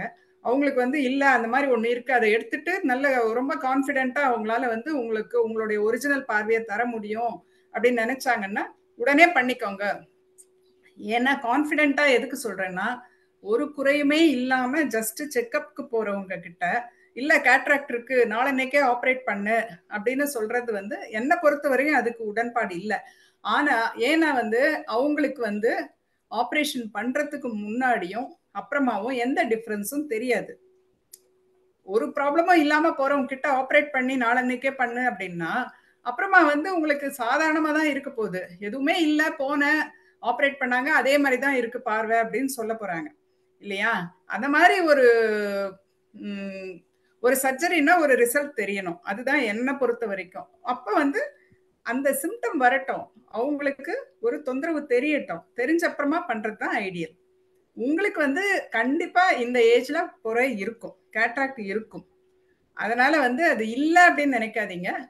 இந்த மாதிரி 2 டிஃப்ரெண்ட் வியூஸ் இருக்கிறதுனால ஒரு 6 மாசமோ 1 வருஷத்துக்கு ஒரு தடவை அவரு கிருஷ்ணமூர்த்தி சார் சொன்ன மாதிரி போய் செக்அப் பண்ணிக்கிட்டு நீங்க வந்து உறுதிப்படுத்திக்கோங்க எந்த ஸ்டேஜ்ல வந்து உங்களுக்கு ஆப்ரேட் பண்ணணும் அப்படிங்கறத. நீங்க கொஞ்சம் நிறைய ஹோம்ஒர்க் பண்ணி பாருங்க. வீட்லயே வந்து ஒவ்வொரு கண்ணை மூடி ஒரு கேலண்டர் நம்பரோ இல்ல பூஜை ரூம்ல ஒரு சாமி படத்தையோ பாருங்க. அதே டிஸ்டன்ஸ்ல நின்று கிளாரிட்டி வைஸ் வந்து அது குறையும் போது ஓகே நமக்கு வந்து கொஞ்சம் பிரச்சனை வர ஆரம்பிச்சிருக்கு. ஏன்னா வீட்டுக்குள்ளே இருக்கும்போது வெளியில போறவங்களுக்கு தான் வந்து டிஃபரன்ஸ் நிறைய தெரியும். வீட்டுக்குள்ள இருக்கும்போது பெரிய அளவுல வித்தியாசம் தெரியாது. அதனால எல்லாரும் சும்மா சொல்றாங்களோ அப்படின்ற ஒரு டவுட் வரும். ஏன்னா நமக்கு பழக்கப்பட்ட சூழ்நிலையில பழக்கப்பட்ட ஆளுங்களையே பார்த்துட்டு இருக்கும்போது பார்வை மங்கிறதுன்றது நமக்கு அந்த அளவுக்கு நம்ம மனசுக்கு வந்து புரிப்படாது. அதனால நீங்களே செல்ஃப் செக்கிங் பண்ணி பாருங்க. உங்களுக்கு குறையுதுன்ற மாதிரி தோணினாலோ இல்ல அதிகமா சாதாரண வேலைகளுக்கு கூட கண்ணில் தண்ணி வர்றதோ ஸ்டெயின் ஆவறதோ அந்த மாதிரி ஏதாவது ஒரு அறிகுறி தெரிஞ்சாலும் நீங்க உடனடியா போய் பாருங்க. ஆனா ட்ரை ஐஸ் மாத்திரம் ஒரு சில சமயங்கள்ல வருது. நீங்க சொன்ன மாதிரி நான் தண்ணி கொஞ்சம் அதிகமா குடிச்சோம் யாரோ சொன்னாங்க, அதனால தண்ணி அதிகமா குடிச்சா அதுக்கப்புறம் அந்த மாதிரி இல்ல. அதனால அது மட்டும்தான் இப்ப எனக்கு இருக்கிற ஒரு இது வந்து ட்ரை ஐஸ் மட்டும்தான். மற்றபடி நிறைய தண்ணி குடிச்சு அதை வந்து இது பண்ணலாம். அதாவது திட்டமா ஒரு நாளைக்கு ஒரு 8 இல்ல 10 டம்ளர் தண்ணி வந்து குடிச்சிட்டே இருந்தீங்கன்னா வந்து உங்களுக்கு அந்த கண்ணோட இந்த மாதிரி ஆரம்ப கால ட்ரை ஐ எல்லாம் வந்து அதுலயே சரி பண்ணிடலாம். அதனால ஒரு தப்பும் கிடையாது. அதாவது ட்ரை ஐன்னு வந்தா கண்டிப்பா மருந்து தான் போடணும்ன்ற அவசியம் இல்லை. அதுல ரிலீஃப் இருக்குன்னா அதை ஃபாலோ பண்ணலாம் நீங்க.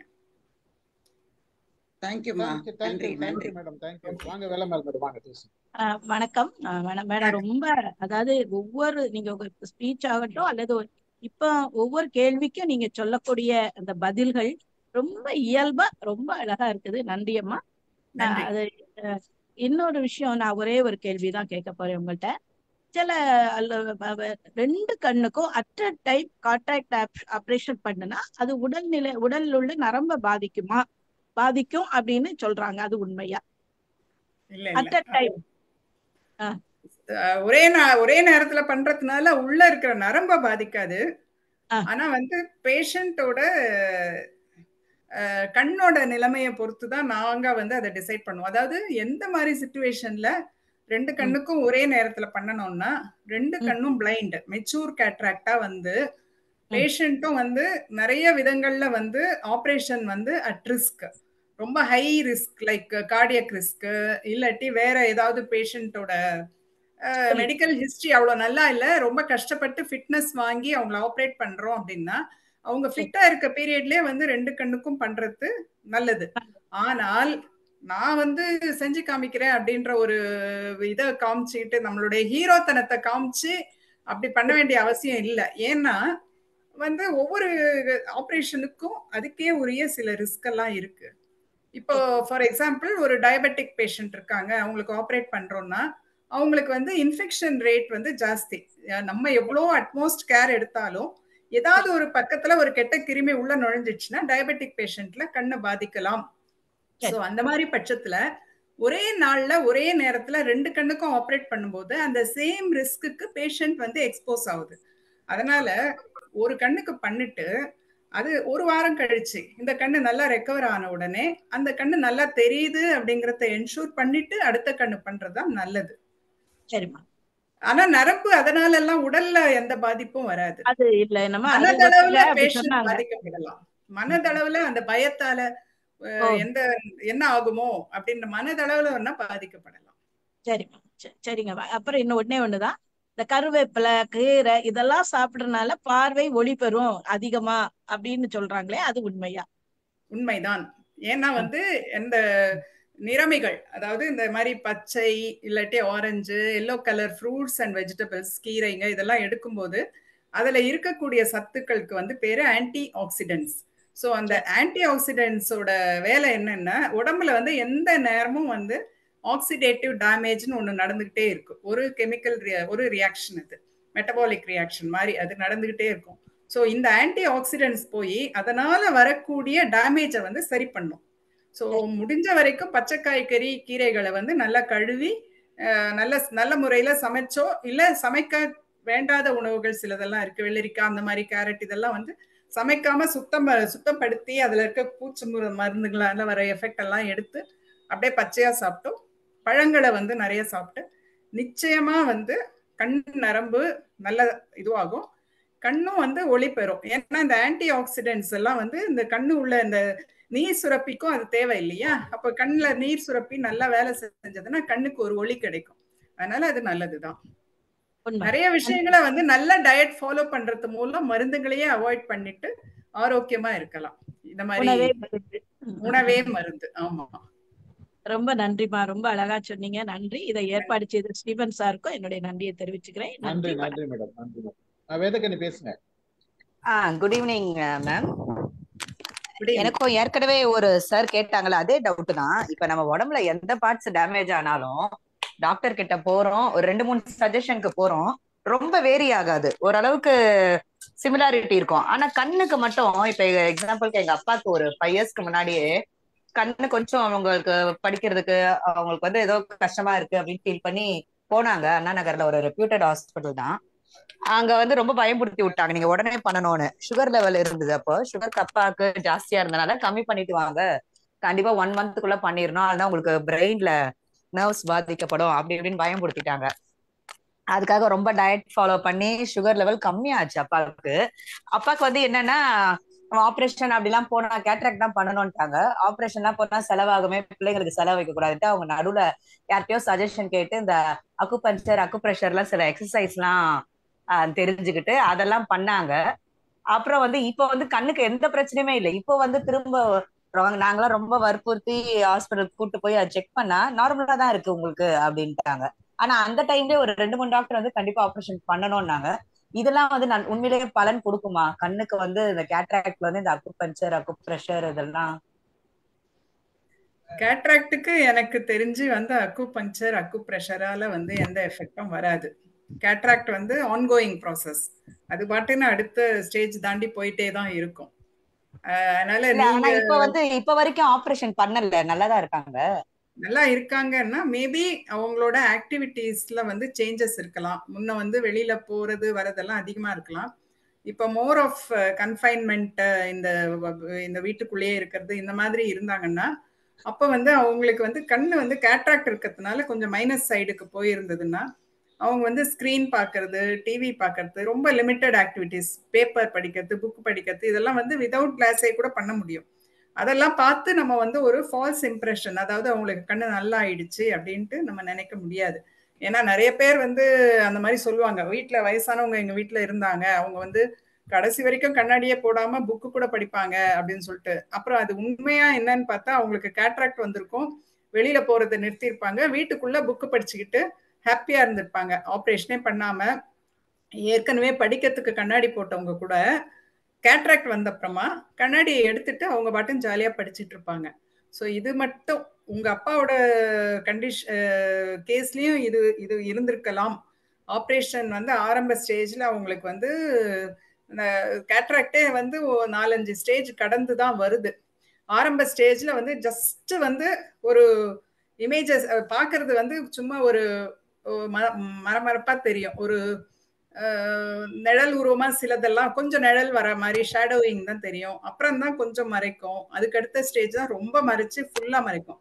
ஸோ ஒரு சிலருக்கு வந்து அந்த கேட்ராக்டோட ப்ராக்ரஷன் ரொம்ப ஸ்லோவா இருந்துச்சுன்னா அப்ப வந்து அவங்க வந்து அந்த ஆரம்ப ஸ்டேஜ் கேட்ராக்டை வந்து பைபாஸ் பண்ணி வந்துட்டாங்கன்னு வச்சுக்கோங்க.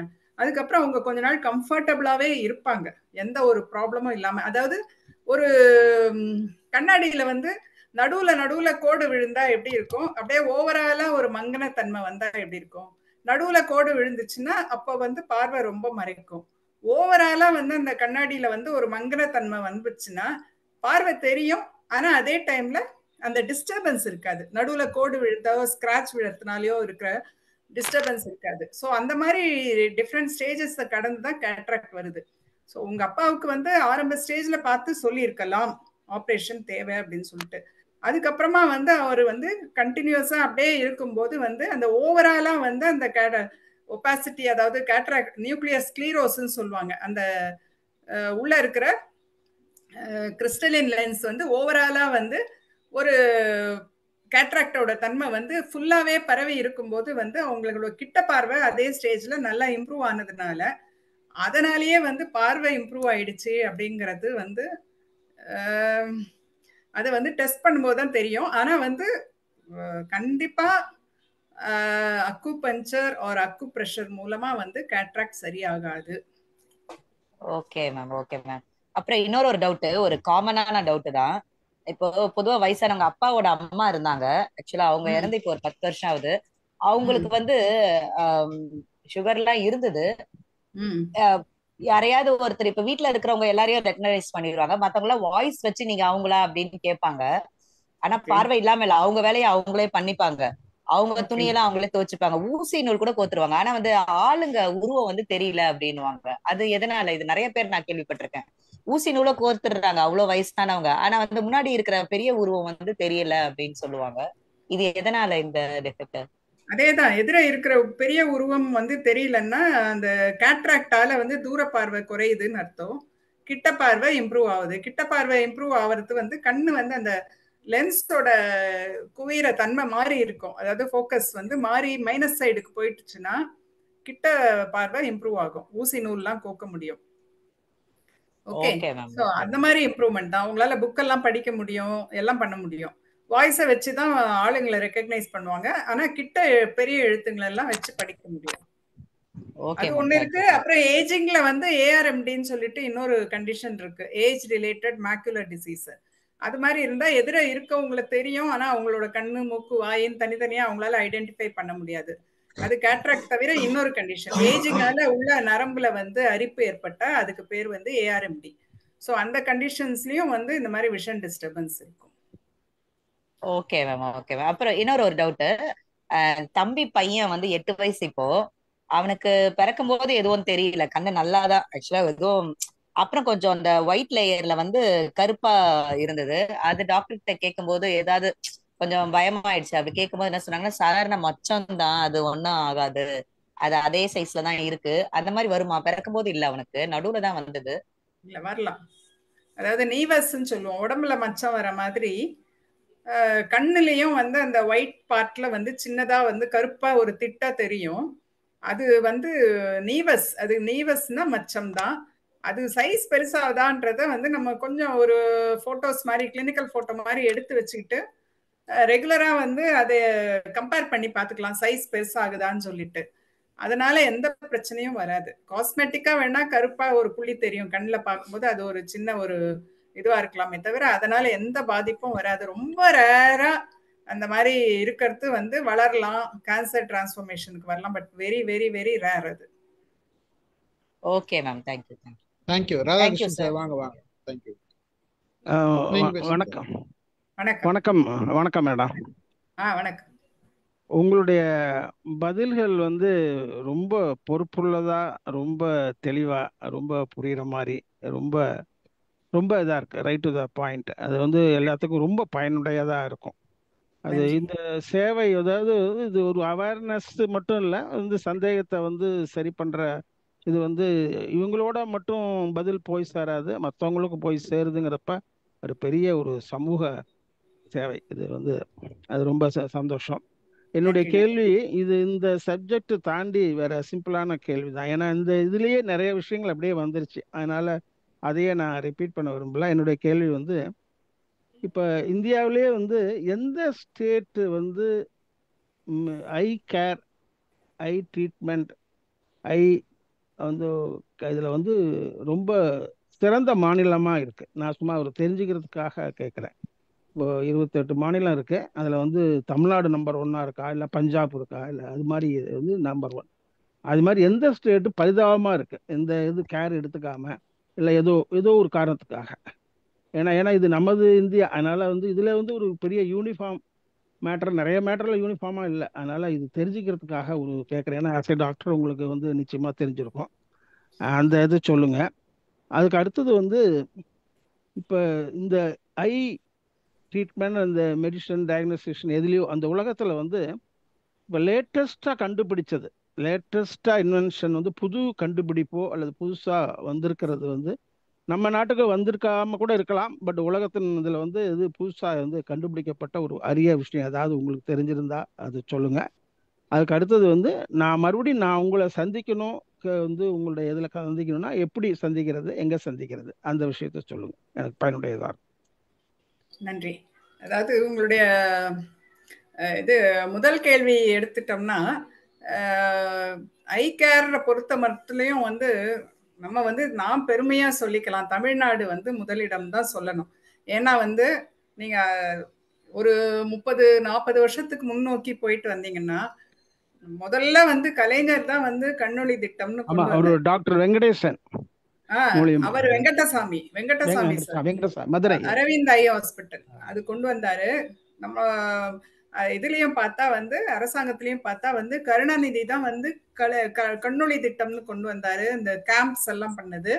அதுக்கப்புறமா வந்து அவர் டாக்டர் வெங்கடசாமி வந்து அரவிந்த் ஐ ஹாஸ்பிட்டல்னு ரொம்ப ஒரு சிம்பிள் இதுல ஆரம்பிச்சு, அதுக்கப்புறம் அது வந்து இப்போ நிறைய இடங்கள்ல வந்து அது இருக்கு. இன்னும் கேட்க போனா எல்லா நாட்டோட எல்லா ஈவன் அப்ராட்ல இருந்து கூட வந்து அரவிந்த் மாடல் அப்படின்னு சொல்லிட்டு அரவிந்த் ஹாஸ்பிட்டல் மாடல்னு ஃபாலோ பண்றாங்க. அவங்கள வந்து எப்படி வந்து ஐ கேரை வந்து நாட்டோட எல்லா ஒரு ரிமோட் கார்னர்ஸ்க்கும் வந்து போய் எல்லா வசதி இல்லாத ஜனங்களையும் ரீச் பண்ற மாதிரி அவர் வந்து ஒரு முன்னோடின்னு சொல்லணும். அந்த விஷயத்துல எல்லாத்துக்கும் முன்னோடி அவர். அவருக்கு உடம்புல எத்தனை பிரச்சனை இருந்தாலும் அதை பொருட்படுத்தாம ஐ கேர் தான் நம்மளுடைய குறிக்கோள்னு சொல்லிட்டு சர்வீஸ்லயும் இருந்தவர். அதுக்கப்புறமாவும் வந்து அவ்வளோ பண்ணியிருக்காரு. ஸோ அந்த மாதிரி அது வந்து அது அப்படியே, அதாவது நல்லார் ஒருவர் உளரேல் அவர் பொருட்டு எல்லாருக்கும் பெய்யும் மழைன்ற மாதிரி அதை பார்த்து எல்லாருமே வந்து அரவிந்த் மாடல்னு தமிழ்நாட்டிலையும் எல்லாம் ஃபாலோ பண்ண ஆரம்பிச்சாச்சு. அதே மாதிரி மற்ற மாநிலங்கள்லயும் ஃபாலோ பண்ண ஆரம்பிச்சாச்சு. அதுவே வந்து உலகம் புறாவுமே வந்து ஓகே, டெவலப்பிங் கண்ட்ரீஸ், டெவலப்டு கண்ட்ரீஸ்ன்றது வேற. டெவலப்பிங் கண்ட்ரீஸ் வந்து நம்மளுடைய மாடலை யூஸ் பண்ணி நிறைய பேர் இன்னும் ட்ரைனிங்க்கு வந்துட்டு இருக்காங்க. இங்க வேலை இந்த ஆப்பிரிக்கன் கண்ட்ரீஸ்ல இருந்து அங்கிருந்து இங்கிருந்து எல்லாம் வந்துட்டு இருக்காங்க. அவங்க வந்து இதை லேர்ன் பண்ணிட்டு அவங்களோட நாட்டுக்கு போய் பரப்புறாங்க. ஸோ அந்த விதத்துல வந்து தமிழ்நாடு வந்து முதல் மாநிலம்னு சொல்லுவேன். மோசமான மாநிலம்னா வந்து I don't want to make any negative comments on it. This is not unethical also. அதனால வந்து I don't want to make comment on that. இன்னும் ஜெனரலா சொல்லணும்னா வந்து இந்த பீகார் அந்த மாதிரி வந்து மத்திய பிரதேச மாதிரி கொஞ்சம் மெடிக்கலி வந்து கொஞ்சம் பின்தங்கிய மாநிலங்கள் இருக்கு. ஸோ அங்க வந்து கொஞ்சம் கஷ்டங்கள் இருக்கு. கண்ணன் பொறுத்த வட்டியில் இல்லாம ஜென்ரலாவே மெடிக்கல் ஹெல்ப் வந்து அங்கெல்லாம் கம்மின்றதுனால வந்து நிறைய பேர் வந்து தமிழ்நாட்டுக்கு வந்து அந்த வைத்தியங்களை வந்து பண்ணிக்கிறாங்க. கண்ணுக்குன்னு பர்டிகுலரா சொல்லலை நான், பொதுவாகவே. ஏன்னா அங்க இருக்கக்கூடிய பொருளாதார நிலைமை, அங்க இருக்கக்கூடிய மெடிக்கல் ஃபெசிலிட்டிஸ் எல்லாத்தையும் பொறுத்து அது இருக்கு. நன்றி. ரெண்டாவது வந்து இந்த ஒரு நல்ல ஒரு முன்னேற்றம்னு எடுத்து பார்த்தா வந்து முன்னேற்றம் இல்லாத இடம் பார்த்தா இந்த மாலைக்கண் சொன்னேன் இல்லையா, ரெட்டினைட்டிஸ் பிக்மெண்டோசா, அதுக்கு வந்து இன்னமும் வந்து உலகம் முழுக்க வந்து எதுவும் கண்டுபிடிக்கல, ட்ரீட்மெண்ட் ஸ்பெசிஃபிக்கா ட்ரீட்மெண்ட்னு கண்டுபிடிக்கல. அதே நேரத்துல வந்து ரொம்ப பிளைண்டா ஆனவங்களுக்கு வந்து இந்த சிப்ஸ் மூலமா பயோனிக் ஐன்னு சொல்லிட்டு இந்த சிப்ஸ் மூலமா வந்து பிரெயின் கம்ப்யூட்டரைஸ்டா பிரெயினுக்குள்ள வந்து அந்த பார்வையை வந்து ரீப்ளேஸ் பண்ற மாதிரி ஒரு இது வந்து இப்ப வந்திருக்கு. அது மூலமா வந்து கண்ணே தெரியாதவங்க கூட வந்து கான்பிடென்ட்டா உலகத்துக்குள்ள நடமாட கூடிய அளவுக்கு வந்து இப்ப அது ஒரு லேட்டஸ்ட் அட்வான்ஸ்மெண்ட். பயோனிக் ஐன்னு சொல்லிட்டு பண்றது. Is it a device? Device? It is a device. ஆமா. Thank you Radhakrishnan sir. அந்த அவங்கள மேடத்தை எப்படி பார்க்கலாம், எந்த இதுல பார்க்கலாம்? அம்பத்தூர்ல இருக்காங்க மேடம். அம்பத்தூர்ல தான் இருக்கிறேன். அஸ்வினி ஐ கேர் சொல்லிட்டு இதுல வெப்சைட்ல போனாலும் கிடைக்கும், அட்ரஸ் இருக்கு. அம்பத்தூர்ல தான். உங்க ஒர்க்கிங் டைம் சொல்லுங்க மேடம். ஒர்க்கிங் டைம் மார்னிங் வந்து 10 o'clock to evening 5 o'clock work பண்ணுவேன். Okay. Thank you madam. Thank you sir. Nataraj sir வாங்க. வணக்கம் டாக்டர் ஜெயந்தி அம்மா. நீங்க வந்து பேச்சை குறைச்சிட்டு ஃபீட்பேக்கு ரொம்ப நேரம் கொடுத்ததுக்கு ரொம்ப பாராட்டு. எல்லாத்தையும் நீங்க அப்படியே விளங்கப்படுத்திட்டீங்க. நமக்கு 2 கேட்ராக்டும் செய்தாச்சு. குளோக்கோமாக்கும் நான் 15 இயர்ஸ்க்கு மேல ட்ரீட்மெண்ட் எடுத்து அதை பற்றி நிறைய அறிஞ்சிருக்கிறேன். மற்றது இந்த 2 கண்ணும் ஒரே நேரத்தில் செய்யலாம்னு ஒரு கேள்வி கேட்டாங்க இல்லையா? அப்ப எனக்கு அதுக்கு நீங்க பதில் கொடுத்துட்டீங்க. ஆனா ஒரு ப்ராப்ளம் வராது. என்ன தவறான கண்ணுக்கு ஆப்ரேட் பண்ண முடியாது இல்லையா? 2ம் செய்து விட்டா சில இடத்துல பிள்ளையார கண்ணுக்கு ஆப்ரேட் பண்றாங்க டாக்டர்ஸ் மாதிரி இல்லையா? மற்றது வந்து இந்த நீங்க எல்லாத்துக்கும் ஆசை கொடுத்துட்டீங்க. அதாவது ஒரு கண்ணையும் தனியா டெஸ்ட் பண்ணினா தான் தெரியும். ஒரு சைட்ல கட்ராக்ட் இருக்கீங்களா, அது கம்பன்சேட் பண்ணிவிடும் மற்ற கண். அது மற்றோட அந்த லைட் கொஞ்சம் கம்மியா இருக்கீங்களா இன்னும் தெரியும். அப்ப அப்படித்தான் முதல் இதை இருந்து போட்டு மற்றது வந்து அந்த கிருஷ்ணமூர்த்தி ஐயா கேட்டார் இல்லையா, அதுக்கு வந்து அந்த இப்ப சொல்றாங்க இந்த உடம்புக்கு யோகா செய்யற மாதிரி கண் மசில்ஸுக்கு. நானும் ஒரு டாக்டர் தான், I know move about anatomy. I muscle exercise செய்துட்டு தினமும் செய்துட்டு வந்தா அக்கமடேஷன் வில் இம்ப்ரூவ் வந்து எனக்கும் படுகுது. ஐ ஆம் feeling the improve my self இல்லையா? அது கிருஷ்ணமூர்த்தி ஐயா இருக்கிற அவருக்கு நான் சாட் பாக்ஸ்ல போட்டுனா பார்த்துருப்பாருன்னு நம்புறேன். எனிவே நீங்க ரொம்ப எல்லாம் ஃபுல்லா எக்ஸ்பிளைன் பண்ணிட்டீங்க. எனக்கு ஒரு கேள்வி எதுவுமே இல்லை. நன்றி அம்மா. நன்றி. தேங்க்யூ. சார் வந்து சைக்காட்ரிஸ்ட் லண்டன்ல இருக்காங்க. ஓகே சரி. ரிட்டையர்ட் ஆயிட்டாங்க. மிக்க மகிழ்ச்சி sir. Thank you sir. Thank you very much. வேற யார் பேசுறீங்க? வேற யாராச்சும் பேசுறீங்களா? பேசுறவங்க அன்மியூட் பண்ணிட்டு பேசலாம். சார் நானும் கேட்டுக்கிறேன் சார். வாங்க ரிஃபை பாய் பேசுங்க. டாக்டர் அம்மா இன்னைக்கு எல்லாருடைய கண்ணையும் திறந்து வச்சுட்டீங்க. வெரி கிரேட் ஐயா. ஒரு கண் திறப்பு நிகழ்ச்சி மேடம். எனக்கு என்னன்னா நான் தான் பிலோ 50 தான். மற்ற இல்ல சொல்லிக்கணும்ல ஏஜ் சுட்டி. Age is just a number, sir. சொல்லுங்க. நமக்கு எந்த டிஃபெக்டும் இல்லை. ரீடிங் கிளாஸ் மட்டும் சிஸ்டத்தில் இருக்கும்போது போட்டுக்கிருவேன். மற்றபடி வெளியெல்லாம் போடுறது இல்லை. நான் உறங்கும் போது என்னன்னா கம்ப்ளீட்டாக காலையில் வேக்கப் போன பிறகு 2 கண்ணு நல்லா எரியுது மேடம். அப்போ ஒரு டாக்டரை கேட்கும்போது அவர் என்ன சொன்னார்னா, நம்ம வந்து பிளாங்கெட்டை வந்து உச்சி காலில் இருந்து தலை வரைக்கும் மூடி படுக்காதீங்க. உங்களுக்கு ஹீட்டு வெளியாகும்னா கண் மூலமாக தான் வெளியே போகும். அப்போ நான் கேட்டேன், சார் நைட்டில் தூங்கும்போது என்ன சார் கண்ணன் திறந்துருந்தா வெளியே போகலங்களா, மூடிக்கிட்டுலாம் இருக்கேன் தூங்கும்போது அப்படின்னா. இல்லை ஹீட்டு ஃபுல்லாக நீங்கள் உடம்புல ஹீட்டு ஃபுல்லாக கண்ணில் வெளியாகும் போது காலையில் உங்களுக்கு அந்த கண் எரிச்சல் இருக்குது அப்படின்றாப்புல. அதுக்கு பிறகு நான் கம்ப்ளீட்டாக பிளாங்கெட்டை வச்சு மூடுறதில்லை. ஏன்னா இங்கே ஏசிலாம் போடுறதுனால பிளாங்கெட் இல்லாமல் படுக்க முடியாது. அந்த ட்ரைனஸ் இருக்காரு சார், அபுதாபியில் இருக்காரு. அது மாதிரி ட்ரைனஸ் அடிக்கடி வந்ததுனால இந்தியாவில இருந்து இந்த ஒரு டியர்ன்னு சொல்லி ஒரு டிராப்ஸ் இருக்குல்ல, அந்த ட்ரை இது பண்ணதுக்கு அதை வாங்கிட்டு வந்து எப்பவுமே கையில வச்சுக்கிருவேன். வீக்லி ஒன்ஸ் அதை போட்டுக்கிறது. அந்த மாதிரிதான் போயிட்டு இருக்குது. அந்த ட்ரைனஸ் வந்து குறைக்கிறதுக்கு என்ன வழி? எல்லாரும் கேட்ட கேள்விதான், திருப்பியும் கேட்கிறேன்.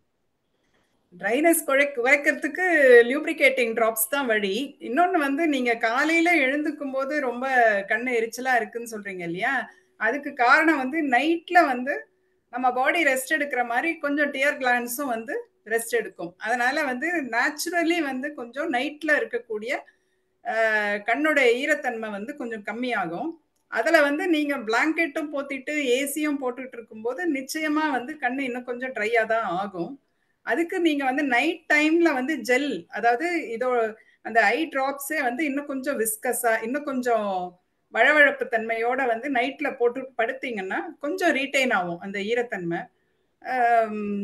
மற்றபடி டே டைம்ல ஐ டிராப்ஸ், லியூப்ரிகேட்டிங் டிராப்ஸ் போடுறது தான் நல்லது கண் எரிச்சல் இருக்கும்போது. அதே மாதிரி எந்த மாதிரி உங்களோட ஆக்டிவிட்டிஸ், லைக் நான் முன்னாடி பேசின மாதிரி கொஞ்சம் அந்த ஸ்கிரீன் டைமிங் இதெல்லாம் கொஞ்சம் குறைச்சிக்கலாம். அதே மாதிரி இந்த மாதிரி டஸ்ட் ஃபேக்டர் இதெல்லாம் வந்து கொஞ்சம் நீங்க அவாய்ட் பண்ணலாம். தேங்க்யூமா. தேங்க்யூ. ஓகே, தேங்க்யூ ரிஃபாய் பாய். வாங்க வசந்தி மேடம், வாங்க பேசுங்க. Good evening madam. மேடம் என்னுடைய டீச்சர். அப்படிங்களா? ரொம்ப ரொம்ப சூப்பரா இருந்தது டாக்டர். நல்ல கிளியர் எக்ஸ்பிளனேஷன். எனக்கு வந்து நான் கிராமத்துல இருக்கிறேன். கிராமத்துல வந்து நிறைய அந்த பயிர் தொழில் பண்றவங்க இருக்கிறாங்க. அடுத்தது வந்து கண்ணை பத்தி ஒரு அவேர்னஸும் அவங்களுக்கு வந்து நிறைய இருக்காது. அடுத்தது வந்து கண்ணு வந்து லேட்டா தானே வந்து தெரியுது நம்மளுக்கு. விஷன் வந்து இதுல ப்ராப்ளம் இருக்குன்றது டாக்டர்கிட்ட போனாதான் தெரியுது. அப்போ வயல்வெளியில வேலை செய்யறாங்க. அப்புறம் பேட் ஹேபிட் வந்து நிறைய இருக்கு. ட்ரக்ஸ், அப்புறம் இது ஸ்மோக்கிங் அதெல்லாம் இருக்கு. அது வந்து ஸ்பெசிபிக்கா வந்து கண்ணை வந்து அஃபெக்ட் ஆகுற மாதிரி இருக்கா? இன்னொன்னு வந்து என்ன அப்படின்னா, இப்போ அத மாதிரி அஃபெக்ட் ஆயிட்ட அப்புறமா அவங்களுக்கு வந்து என்ன மாதிரி ஒரு ட்ரீட்மெண்ட் ஒண்ணுமே இல்லை அப்படின்ற மாதிரி தான் இருக்குமா? இப்ப ஐ கேம்ப்ல எல்லாம் வந்து அத மாதிரி பண்றாங்களா? ஐ கேம்ப் வராங்க எல்லாருமே கிராமத்துக்கு. அது மாதிரி எல்லாம் வந்து ஸ்பெசிபிக்கா அந்த மாதிரி டெஸ்ட் எல்லாம் அந்த மாதிரி பண்றாங்களா அப்படின்றதுதான் என்னுடைய கொஸ்டின். அதாவது வயல்வெளியில வேலை செய்யறவங்களுக்கு வந்து நார்மலா வரக்கூடிய பிரச்சனை வந்து இந்த போலன் இல்ல அந்த இதுவால வைக்கோல்ல இருந்து வரக்கூடிய தூசிங்களால அலர்ஜி வரலாம் ஒண்ணு. அதுக்கு நான் முன்ன சொன்ன மாதிரி அலர்ஜிக்கான ட்ரீட்மெண்ட் எடுத்துக்கணும். ரெண்டாவது வந்து அடுத்தது வந்து இந்த அறுவடை காலத்துல வந்து கண்ணுக்குள்ள வந்து சில தூசிங்க வந்து போய் விழறதுனால ஃபங்கஸ் இன்ஃபெக்ஷன் வரலாம். அதனால வந்து கார்னியா, அந்த கருவிழி அஃபெக்ட் ஆகலாம். கருவிழி அஃபெக்ட் ஆச்சுன்னா அதுல புண்ணு வந்ததுன்னா பார்வையே போயிடும். ஸோ அது வந்து அடுத்தது வயல்வெளியில வேலை செய்யறவங்க எடுத்துக்க வேண்டிய ஒரு, சும்மா சாதாரணமா வந்து கண்ணில் வந்து ஏதோ தூசி விழுந்துடுச்சு அதுக்கு வந்து இந்த மருந்து போட்டேன் அந்த மருந்து போட்டேன் தாய்ப்பால் விட்டேன் அந்த மாதிரிலாம் சொல்லாம நேரடியா போய் கண் டாக்டரை பார்த்து அது இன்ஃபெக்ஷன் ஆயிருக்கா, கருவிழியில பாதிப்பு இருக்கா அப்படிங்கிறத என்ஷூர் பண்ணி அதுக்கான மெடிசன் போட்டா பார்வையை காப்பாத்திக்க முடியும். மூணாவது வந்து இந்த மாதிரி உடம்பால உழைக்கிறவங்க வந்து அவங்க உடம்பு இது அலுப்பு தெரியாம இருக்கிறதுக்காக வந்து ஆல்கஹாலோ இல்ல ஸ்மோக்கிங்கோ இல்ல ட்ரக்ஸுக்கோ வந்து இதுவானாங்கன்னா நிச்சயமா வந்து அது வந்து அவங்களோட கண் பார்வையை பாதிக்கும். எப்படின்னா வந்து ஆல்கஹால் வந்து ஒரு ஸ்லோ பாய்சன், கொஞ்சம் கொஞ்சமா வந்து கண்ணு நரம்போட செயல்திறனை வந்து அழிச்சிரும். அதே மாதிரி ஸ்மோக்கிங்கும் வந்து இரத்த குழாய்களோட இதை வந்து கொஞ்சம் மாத்தும். ரொம்ப இறுக்கமா அது உள்ள வந்து அந்த சுருங்கி விரிகிற தன்மை வந்து குறைஞ்சிக்கிட்டே போகும். கண் நரம்புக்கு போக வேண்டிய ரத்த ஓட்டம் வந்து அதனால பாதிக்கப்படும். அதனால அது எந்த ஸ்டேஜ்ல கண்டுபிடிக்கிறோமோ அதை பொறுத்து தான் அவங்களால திருப்பி வந்து பார்வை கிடைக்குமா கிடைக்காதா அப்படிங்கிறத சொல்ல முடியும். முழுமையா பார்வை இழந்து போய் கண்ணு உள்ள இருக்கக்கூடிய நரம்பு வந்து சுத்தமா ரத்த ஓட்டம் இல்லாம வெளுத்து போன அப்புறமா வந்து திருப்பி வந்து பார்வையோ இல்ல பக்க பார்வையோ கிடைக்காது. அதுவும் இதே மாதிரி இந்த ஊருங்கள்ல வந்து ஊரல்னு சொல்லிட்டு கள்ளச்சாராயம் காய்ச்சி அதை வந்து குடிக்கிறவங்களுக்கு வந்து கண்டதையும் அதுல கலந்து கொடுக்கும்போது அக்யூட்டா வந்து விஷன் லாஸ் வரும். அது வந்து ஸ்லோ பாய்சன் இல்லை, இம்மீடியட்டா வந்து பார்வை மித்தைல் ஆல்கஹால் அப்படிங்கிற ஒரு காம்பனன்ட் வந்து அதுல கலக்கிறதுனால இமீடியட்டா வந்து அது கண் பார்வையை பாதிக்கும். அந்த மாதிரி வரக்கூடிய ஒரு பாதிப்புக்கு வந்து தீர்வுன்றதே கிடையாது. அந்த காலத்துல வந்து 100 நிறைய பேர் வந்து பிளைண்ட் ஆயிருக்காங்க. அந்த மாதிரி பாய்சனஸ் கண்டென்ட் கலந்த ஒரு இல்லிசிட் லிக்வர் சொல்லுவாங்க, கள்ளச்சாராயம், அந்த மாதிரி குடிச்சு அந்த மாதிரி ஆனவங்க இருக்காங்க. நார்மல் ஆல்கஹாலே வந்து கொஞ்சமா குடிக்கிறதுல தப்பு இல்லை, உடம்பு அலுப்பு தீர்றதுக்காக. பட் அளவுக்கு மீறி வந்து எது போனாலும் வந்து அமிர்தமும் விஷம்னு சொல்லுவாங்க. அந்த மாதிரி வந்து நிச்சயமா வந்து ஸ்லோ பாய்சனா வந்து அந்த ஆல்கஹால் வந்து கண்ணுக்கு ஆக்ட் பண்ணி பார்வை இழப்பை உண்டாக்கும். அந்த மாதிரி இழப்புன்னு வந்துடுச்சுன்னா திருப்பி வந்து நார்மலா ஆகிறதுக்கான வாய்ப்பு ரொம்ப ரொம்ப ரொம்ப கம்மி. சொல்லுங்க மேடம். Thank you thanks madam. ஐயோ மேடம் மேடம் ப்ளீஸ்.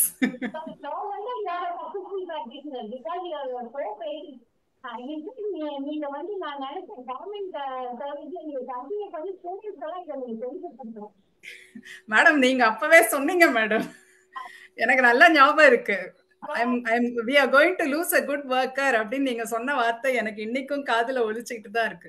என்னோட ஒரே ரீசன் வந்து ஜெனுவின் மேடம். ஒரு பர்சன் வந்து 2 ஹார்ஸ் மேல போக முடியாது. I wanted to two justice to Hyder service, government service R இங்க வெளியில அந்த மாதிரி. அதனாலதான். ஆனா எனக்கு வந்து விட்டுட்டு வந்தது எக்மோர் வந்து எப்பவுமே என்னுடைய ஹார்ட் ஆஃப் ஹார்ட்ஸ்ல இருந்துகிட்டே தான் இருக்கு மேடம்.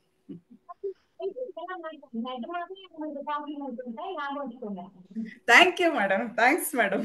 உண்மையாவே எனக்கு இதை விட ஒரு பெரிய கிஃப்ட் எதுவுமே இருக்க முடியாது. I am very very very happy. Thank you thank you madam, thank you. வேற யாராச்சும் பேசுறீங்களா? ஒரு கொஸ்டின் லாஸ்டா பண்ணிக்கலாம். யாராச்சும் பேசுதா அன்மியூட் பண்ணிட்டு பேசுங்க, இல்லைன்னா முடிச்சுக்கலாம். I think முடிச்சுக்கலாமா? வாங்க சார், ராதாகிருஷ்ணன் சார் சொல்லுங்க. இல்ல அவங்க நிறைவா நமக்கு வந்து கண்ணை பாதுகாக்கிறதுக்கு பொதுவா இப்ப எல்லாமே சீனியர் சிட்டிசன் இருந்தாங்க.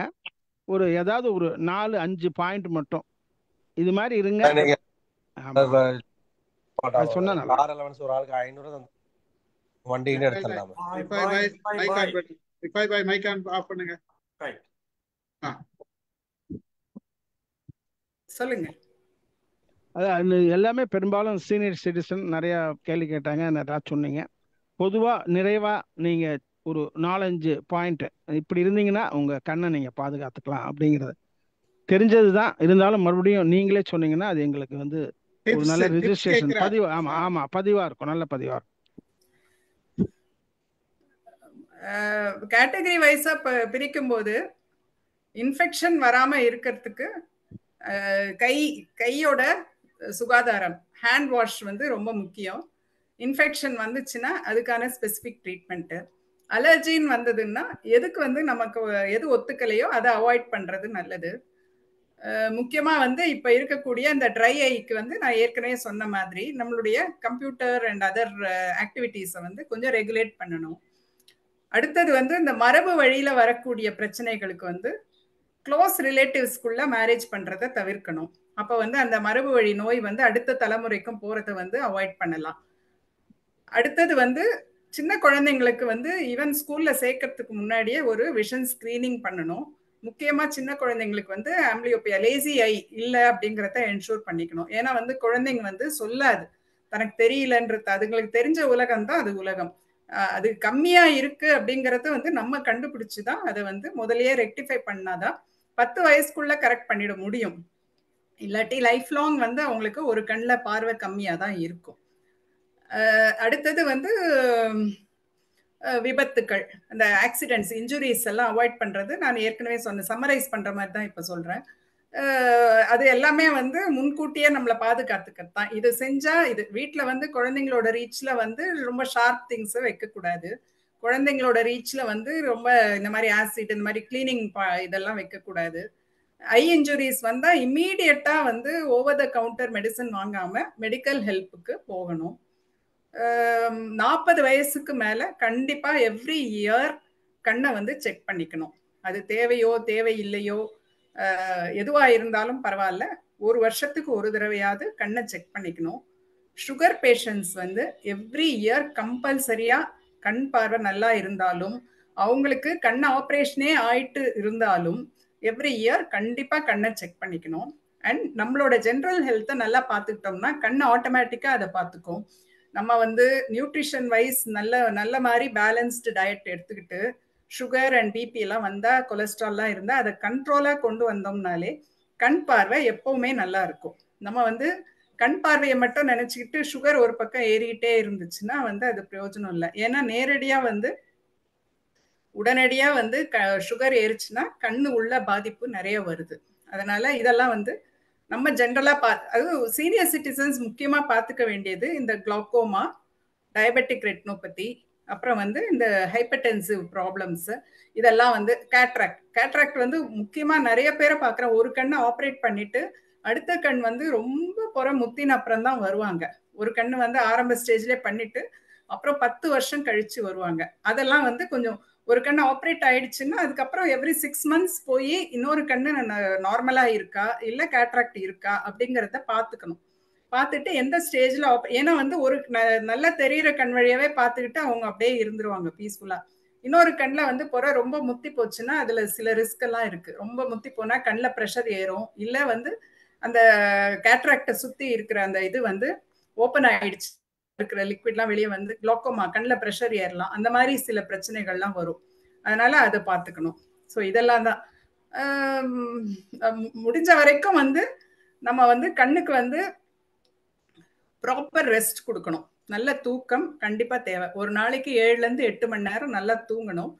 நீங்களே நிறைய சொல்லிட்டு இருந்த மாதிரி ஹைட்ரேஷன் அது ரொம்ப முக்கியம். மருந்தை டிபெண்ட் பண்ண கூடாதுன்னு நினைக்கிறவங்க அந்த கண்ணில் உலர்த்தன்மை வராம இருக்கிறதுக்கு நிறைய தண்ணி குடிக்கணும். கண்ணில் உடம்புல இருக்கக்கூடிய ஹைட்ரேஷனை மெயின்டைன் பண்ணும்போது கண்ணு வந்து தானா ட்ரைனஸ் வராம இருக்கும். மகிழ்ச்சி மகிழ்ச்சி மேடம். ரொம்ப நன்றிங்க, ரொம்ப நன்றி. ஆமா சார், சொல்லுங்க. தேங்க்யூ. சைக்காலஜில சும்மா ஒரு ஆட் ஆன் பாயிண்ட், 5 சென்ஸ்ல 4 சென்ஸுக்கு இன்ஃபர்மேஷன் வந்ததுன்னா ரிசீவ் பண்ணும். ஸ்மெல் வந்தா மூக்கு, அடிபட்டா கை, சாப்பாடு வந்தா வாய், அந்த மாதிரி. கண்ணு மட்டும் ஊர் முழுக்க போய் பிடிச்சிட்டு வரும். அதனால கண்ணு நீங்க முதல்லயே சொன்ன மாதிரி ரொம்ப இம்பார்ட்டன்ட். 4 பங்கு இல்ல, 40 பங்கு இம்பார்ட்டன்ட். Thank you sir, thank you. லாஸ்டா ஒரு கொஸ்டின் மேடம் நான் கேட்குறேன். நம்ம சாப்பிடுற ஃபுட்ல ஏதாச்சும் கண்ணுக்கு அலர்ஜி இருக்குதா? அந்த மாதிரி ஏதாச்சும் கம்ப்ளைண்ட்ஸ் வருதா? அலர்ஜியா? நம்ம சாப்பிடுற ஃபுட்டுங்கள ஜென்ரலா சிலது வந்து உடம்புக்கு ஒத்துக்காதுன்றது ஒண்ணு இருக்கு இல்லையா? அந்த மாதிரி ஃபுட்டுனால ஏதாச்சும் கண்ணுக்கு அலர்ஜி வர்றதுக்கு சான்சஸ் இருக்கா? ஏதோ ஒரு ஃபுட்டு அலர்ஜி அப்படிங்கிறதே வந்து ஒவ்வாமை. அது வந்து ஒவ்வொருத்தருக்கு ஸ்பெசிபிக்கா தான் வந்து ஒரு சிலருக்கு இது ஒத்துக்காது, ஒரு சிலருக்கு அது ஒத்துக்காது, அந்த மாதிரி இருக்கும். கண்ணுக்கு ஹார்ம்ஃபுல்னு எடுத்து பார்த்தா வந்து கெட்ட கொழுப்பு அதிகமா இருக்கக்கூடிய பொருள் எல்லாமே வந்து கண்ணுக்கு நல்லது இல்லை. அதெல்லாம் வந்து அவாய்ட் பண்ணணும். ஆர்டிஃபிஷியல் கலர்ஸ் அதெல்லாம் வந்து சேர்த்த ஃபுட்டு வந்து கண்ணுக்கு நல்லது இல்லை ஜென்ரலா. ஸோ நம்ம உடம்புக்கு எது ஒத்துக்காதோ அதுதான் கண்ணுக்கும் ஒத்துக்காது. ஒவ்வாமைன்றது வேற, அது வந்து இண்டிவிஜுவல் பர்சனோட இதை பொறுத்து. ஜெனரலா ஏதாச்சும் ஃபுட் உடம்புல ஒத்துக்கலன்னா அது கண்ணுக்கும் பிரச்சனை பண்ண வாய்ப்பு இருக்கு. ஏன்னா கண்ணு உடம்புல ஒரு பகுதி அப்படிங்கிறதுனால கண்ணுக்கு உடம்புல பாயிற ரத்தம் கண்ணுக்கு நேரா போகுது இல்லையா? சோ அது மூலமா தான் நமக்கு வந்து ஒத்துக்கிறது ஒத்துக்காதது எல்லாம். அது இல்லாம அலர்ஜி அப்படிங்கிறது அது தனி, அது வந்து இண்டிவிஜுவல்ஸ். இந்த கிருஷ்ணமூர்த்தி சார் ஒரு கொஸ்டின் கேட்டுட்டே இருப்பாங்க, எறும்பு சாப்பிட்டா கண்ணுக்கு நல்லதுன்னு சொல்றாங்க, அது உண்மையா? எறும்பு சாப்பிட்டா கண்ணுக்கு நல்லதுன்னு சொல்றாங்க, அதுல எல்லாம் உண்மை இல்ல. பாவம் எறும்பு, அதை விட்டுருங்களேன். பாவம் 4 காலு 6 காலு எதையும் விடுறதா இல்ல. எனக்கு தெரியும் அந்த கொஸ்டினை 2 காலு 4 காலு 6 காலு எல்லாத்தையும் புடிச்சு சாப்பிட வேண்டியதுதான். வேண்டாம் வேண்டாம் விட்டுருங்க, பாவம் அது பாட்டு அது வழியில போட்டு. இல்ல சார், கரெக்டா 1000 எறும்பு எண்ணி சாப்பிட்டா நல்லதுன்னு நினைக்கிறேன். 1000 எறும்பு 1000 எறும்பு வாங்கி பழமொழி. அபூர்வ சிந்தாமணி ஆயிடுவாரு. எறும்பு சாப்பிடுறத பார்த்தா கண்ணுக்கு நல்லது. எறும்பு கோலம்லாம் அரிசி மாவுல எல்லாம் கோலம் போடணும், அதனால பார்த்தா நமக்கு நல்லது, கண்ணுக்கு நல்லது அப்படின்ற மாதிரி சொல்லியிருப்பாங்க. ஆமா ஆமா, எறும்பு மொச்ச சாப்பாடு தான் சாப்பிடணும்னு சொல்றாங்க. எறும்ப சாப்பிட சொல்லி எறும்பு மொச்ச சாப்பாட்டை எடுத்து சாப்பிடட்டான். மீன் சாப்பிட்டா கண்ணுக்கு நல்லது, மீன் சாப்பிடலைன்னா மீனுக்கு நல்லது. மகிழ்ச்சி, ரொம்ப நன்றி. ஒரு அருமையான நிகழ்ச்சி. ரொம்ப அதாவது ஒரு கிளியர் விஷன், அதாவது நீங்க கோல் பார்வை கொடுத்தீங்க. அதாவது 360 டைரக்ஷன்ல நம்ம கேட்ட மாதிரி இருந்தது. நிறைய கேள்விகள், நிறைய பதில்கள். நீங்க பேசுறத கம்மி பண்ணிட்டு எங்களுக்கு பதில் சொல்றதுக்கு நேரம் கொடுத்ததுக்கு மிக்க நன்றி. முக்கியமா உங்க ஹஸ்பண்டுக்கு நன்றி சொல்லணும். சார் இல்லைன்னு நினைக்கிறேன், அவருக்கு ஒரு நன்றி. நான் வரேன், கிளினிக் வந்து பாக்குறேன், பக்கத்துல தானே. கண்டிப்பா சார், கண்டிப்பா வெல்கம். பார்க்கிறேன். கலந்து கொண்ட அனைவருக்கும் நன்றி கூறுகிறேன். பர்டிகுலரா நம்ம கிருஷ்ணமூர்த்தி சாருக்கு மிகப்பெரிய நன்றி. அனைவருக்கும் நன்றி கூறி நிகழ்ச்சியை நிறைவு செய்கிறேன். நன்றி மேடம். நன்றி நன்றி. தேங்க்யூ. அருமையான நிகழ்ச்சி, ரொம்ப அருமையா கொடுத்தீங்க. நிறைய கேள்விகள், நிறைய பதில்கள், ஒரு நல்ல கிளாரிட்டி கிடைச்சது. நன்றி.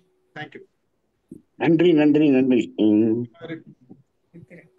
ரெக்கார்டிங் ஸ்டாப் பண்ணிடுறேன். தேங்க்யூ. போகலாமா? பேசுனது ரொம்ப குறைவு, கன்சல்டேஷன் தான் ஜாஸ்தியா இருந்தது. சார் கடைசியில எறும்ப வச்சு கடிக்க வச்சுட்டீங்க பாங்க. ஏங்க கிருஷ்ணமூர்த்தி சார், அநியாயம் பண்றீங்க. எறும்பு சாப்பிட்டு என்னதான் தெரிஞ்சவங்களா இருந்தாலும் இப்படி எல்லாம் காமெடி பண்ண கூடாது நீங்க. சாந்தி, நீங்க ஏதோ கேட்கலையா? இல்ல, எல்லாரும் கேட்டாங்க. லாஸ்ட்ல நான் அந்த இதுதான் நியூட்ரிஷன், அதாவது ஹெல்த்தியா வச்சுக்கிறதுக்கு எப்படி இது கேட்கலான்னு அவர் கேட்டுட்டாரு அவர் கடைசியா. இத வந்து ஒரு கொஸ்டின் ஆன்சர் வடிவில் ஒரு புத்தகத்தையுமே போட்டுடலாம். போட்டுருவோம் சார், நம்ம மனச்சாரத்துல போட்டுருவோம். எனக்கு வேலை கொடுக்குறீங்க, வேற ஒண்ணும் இல்ல.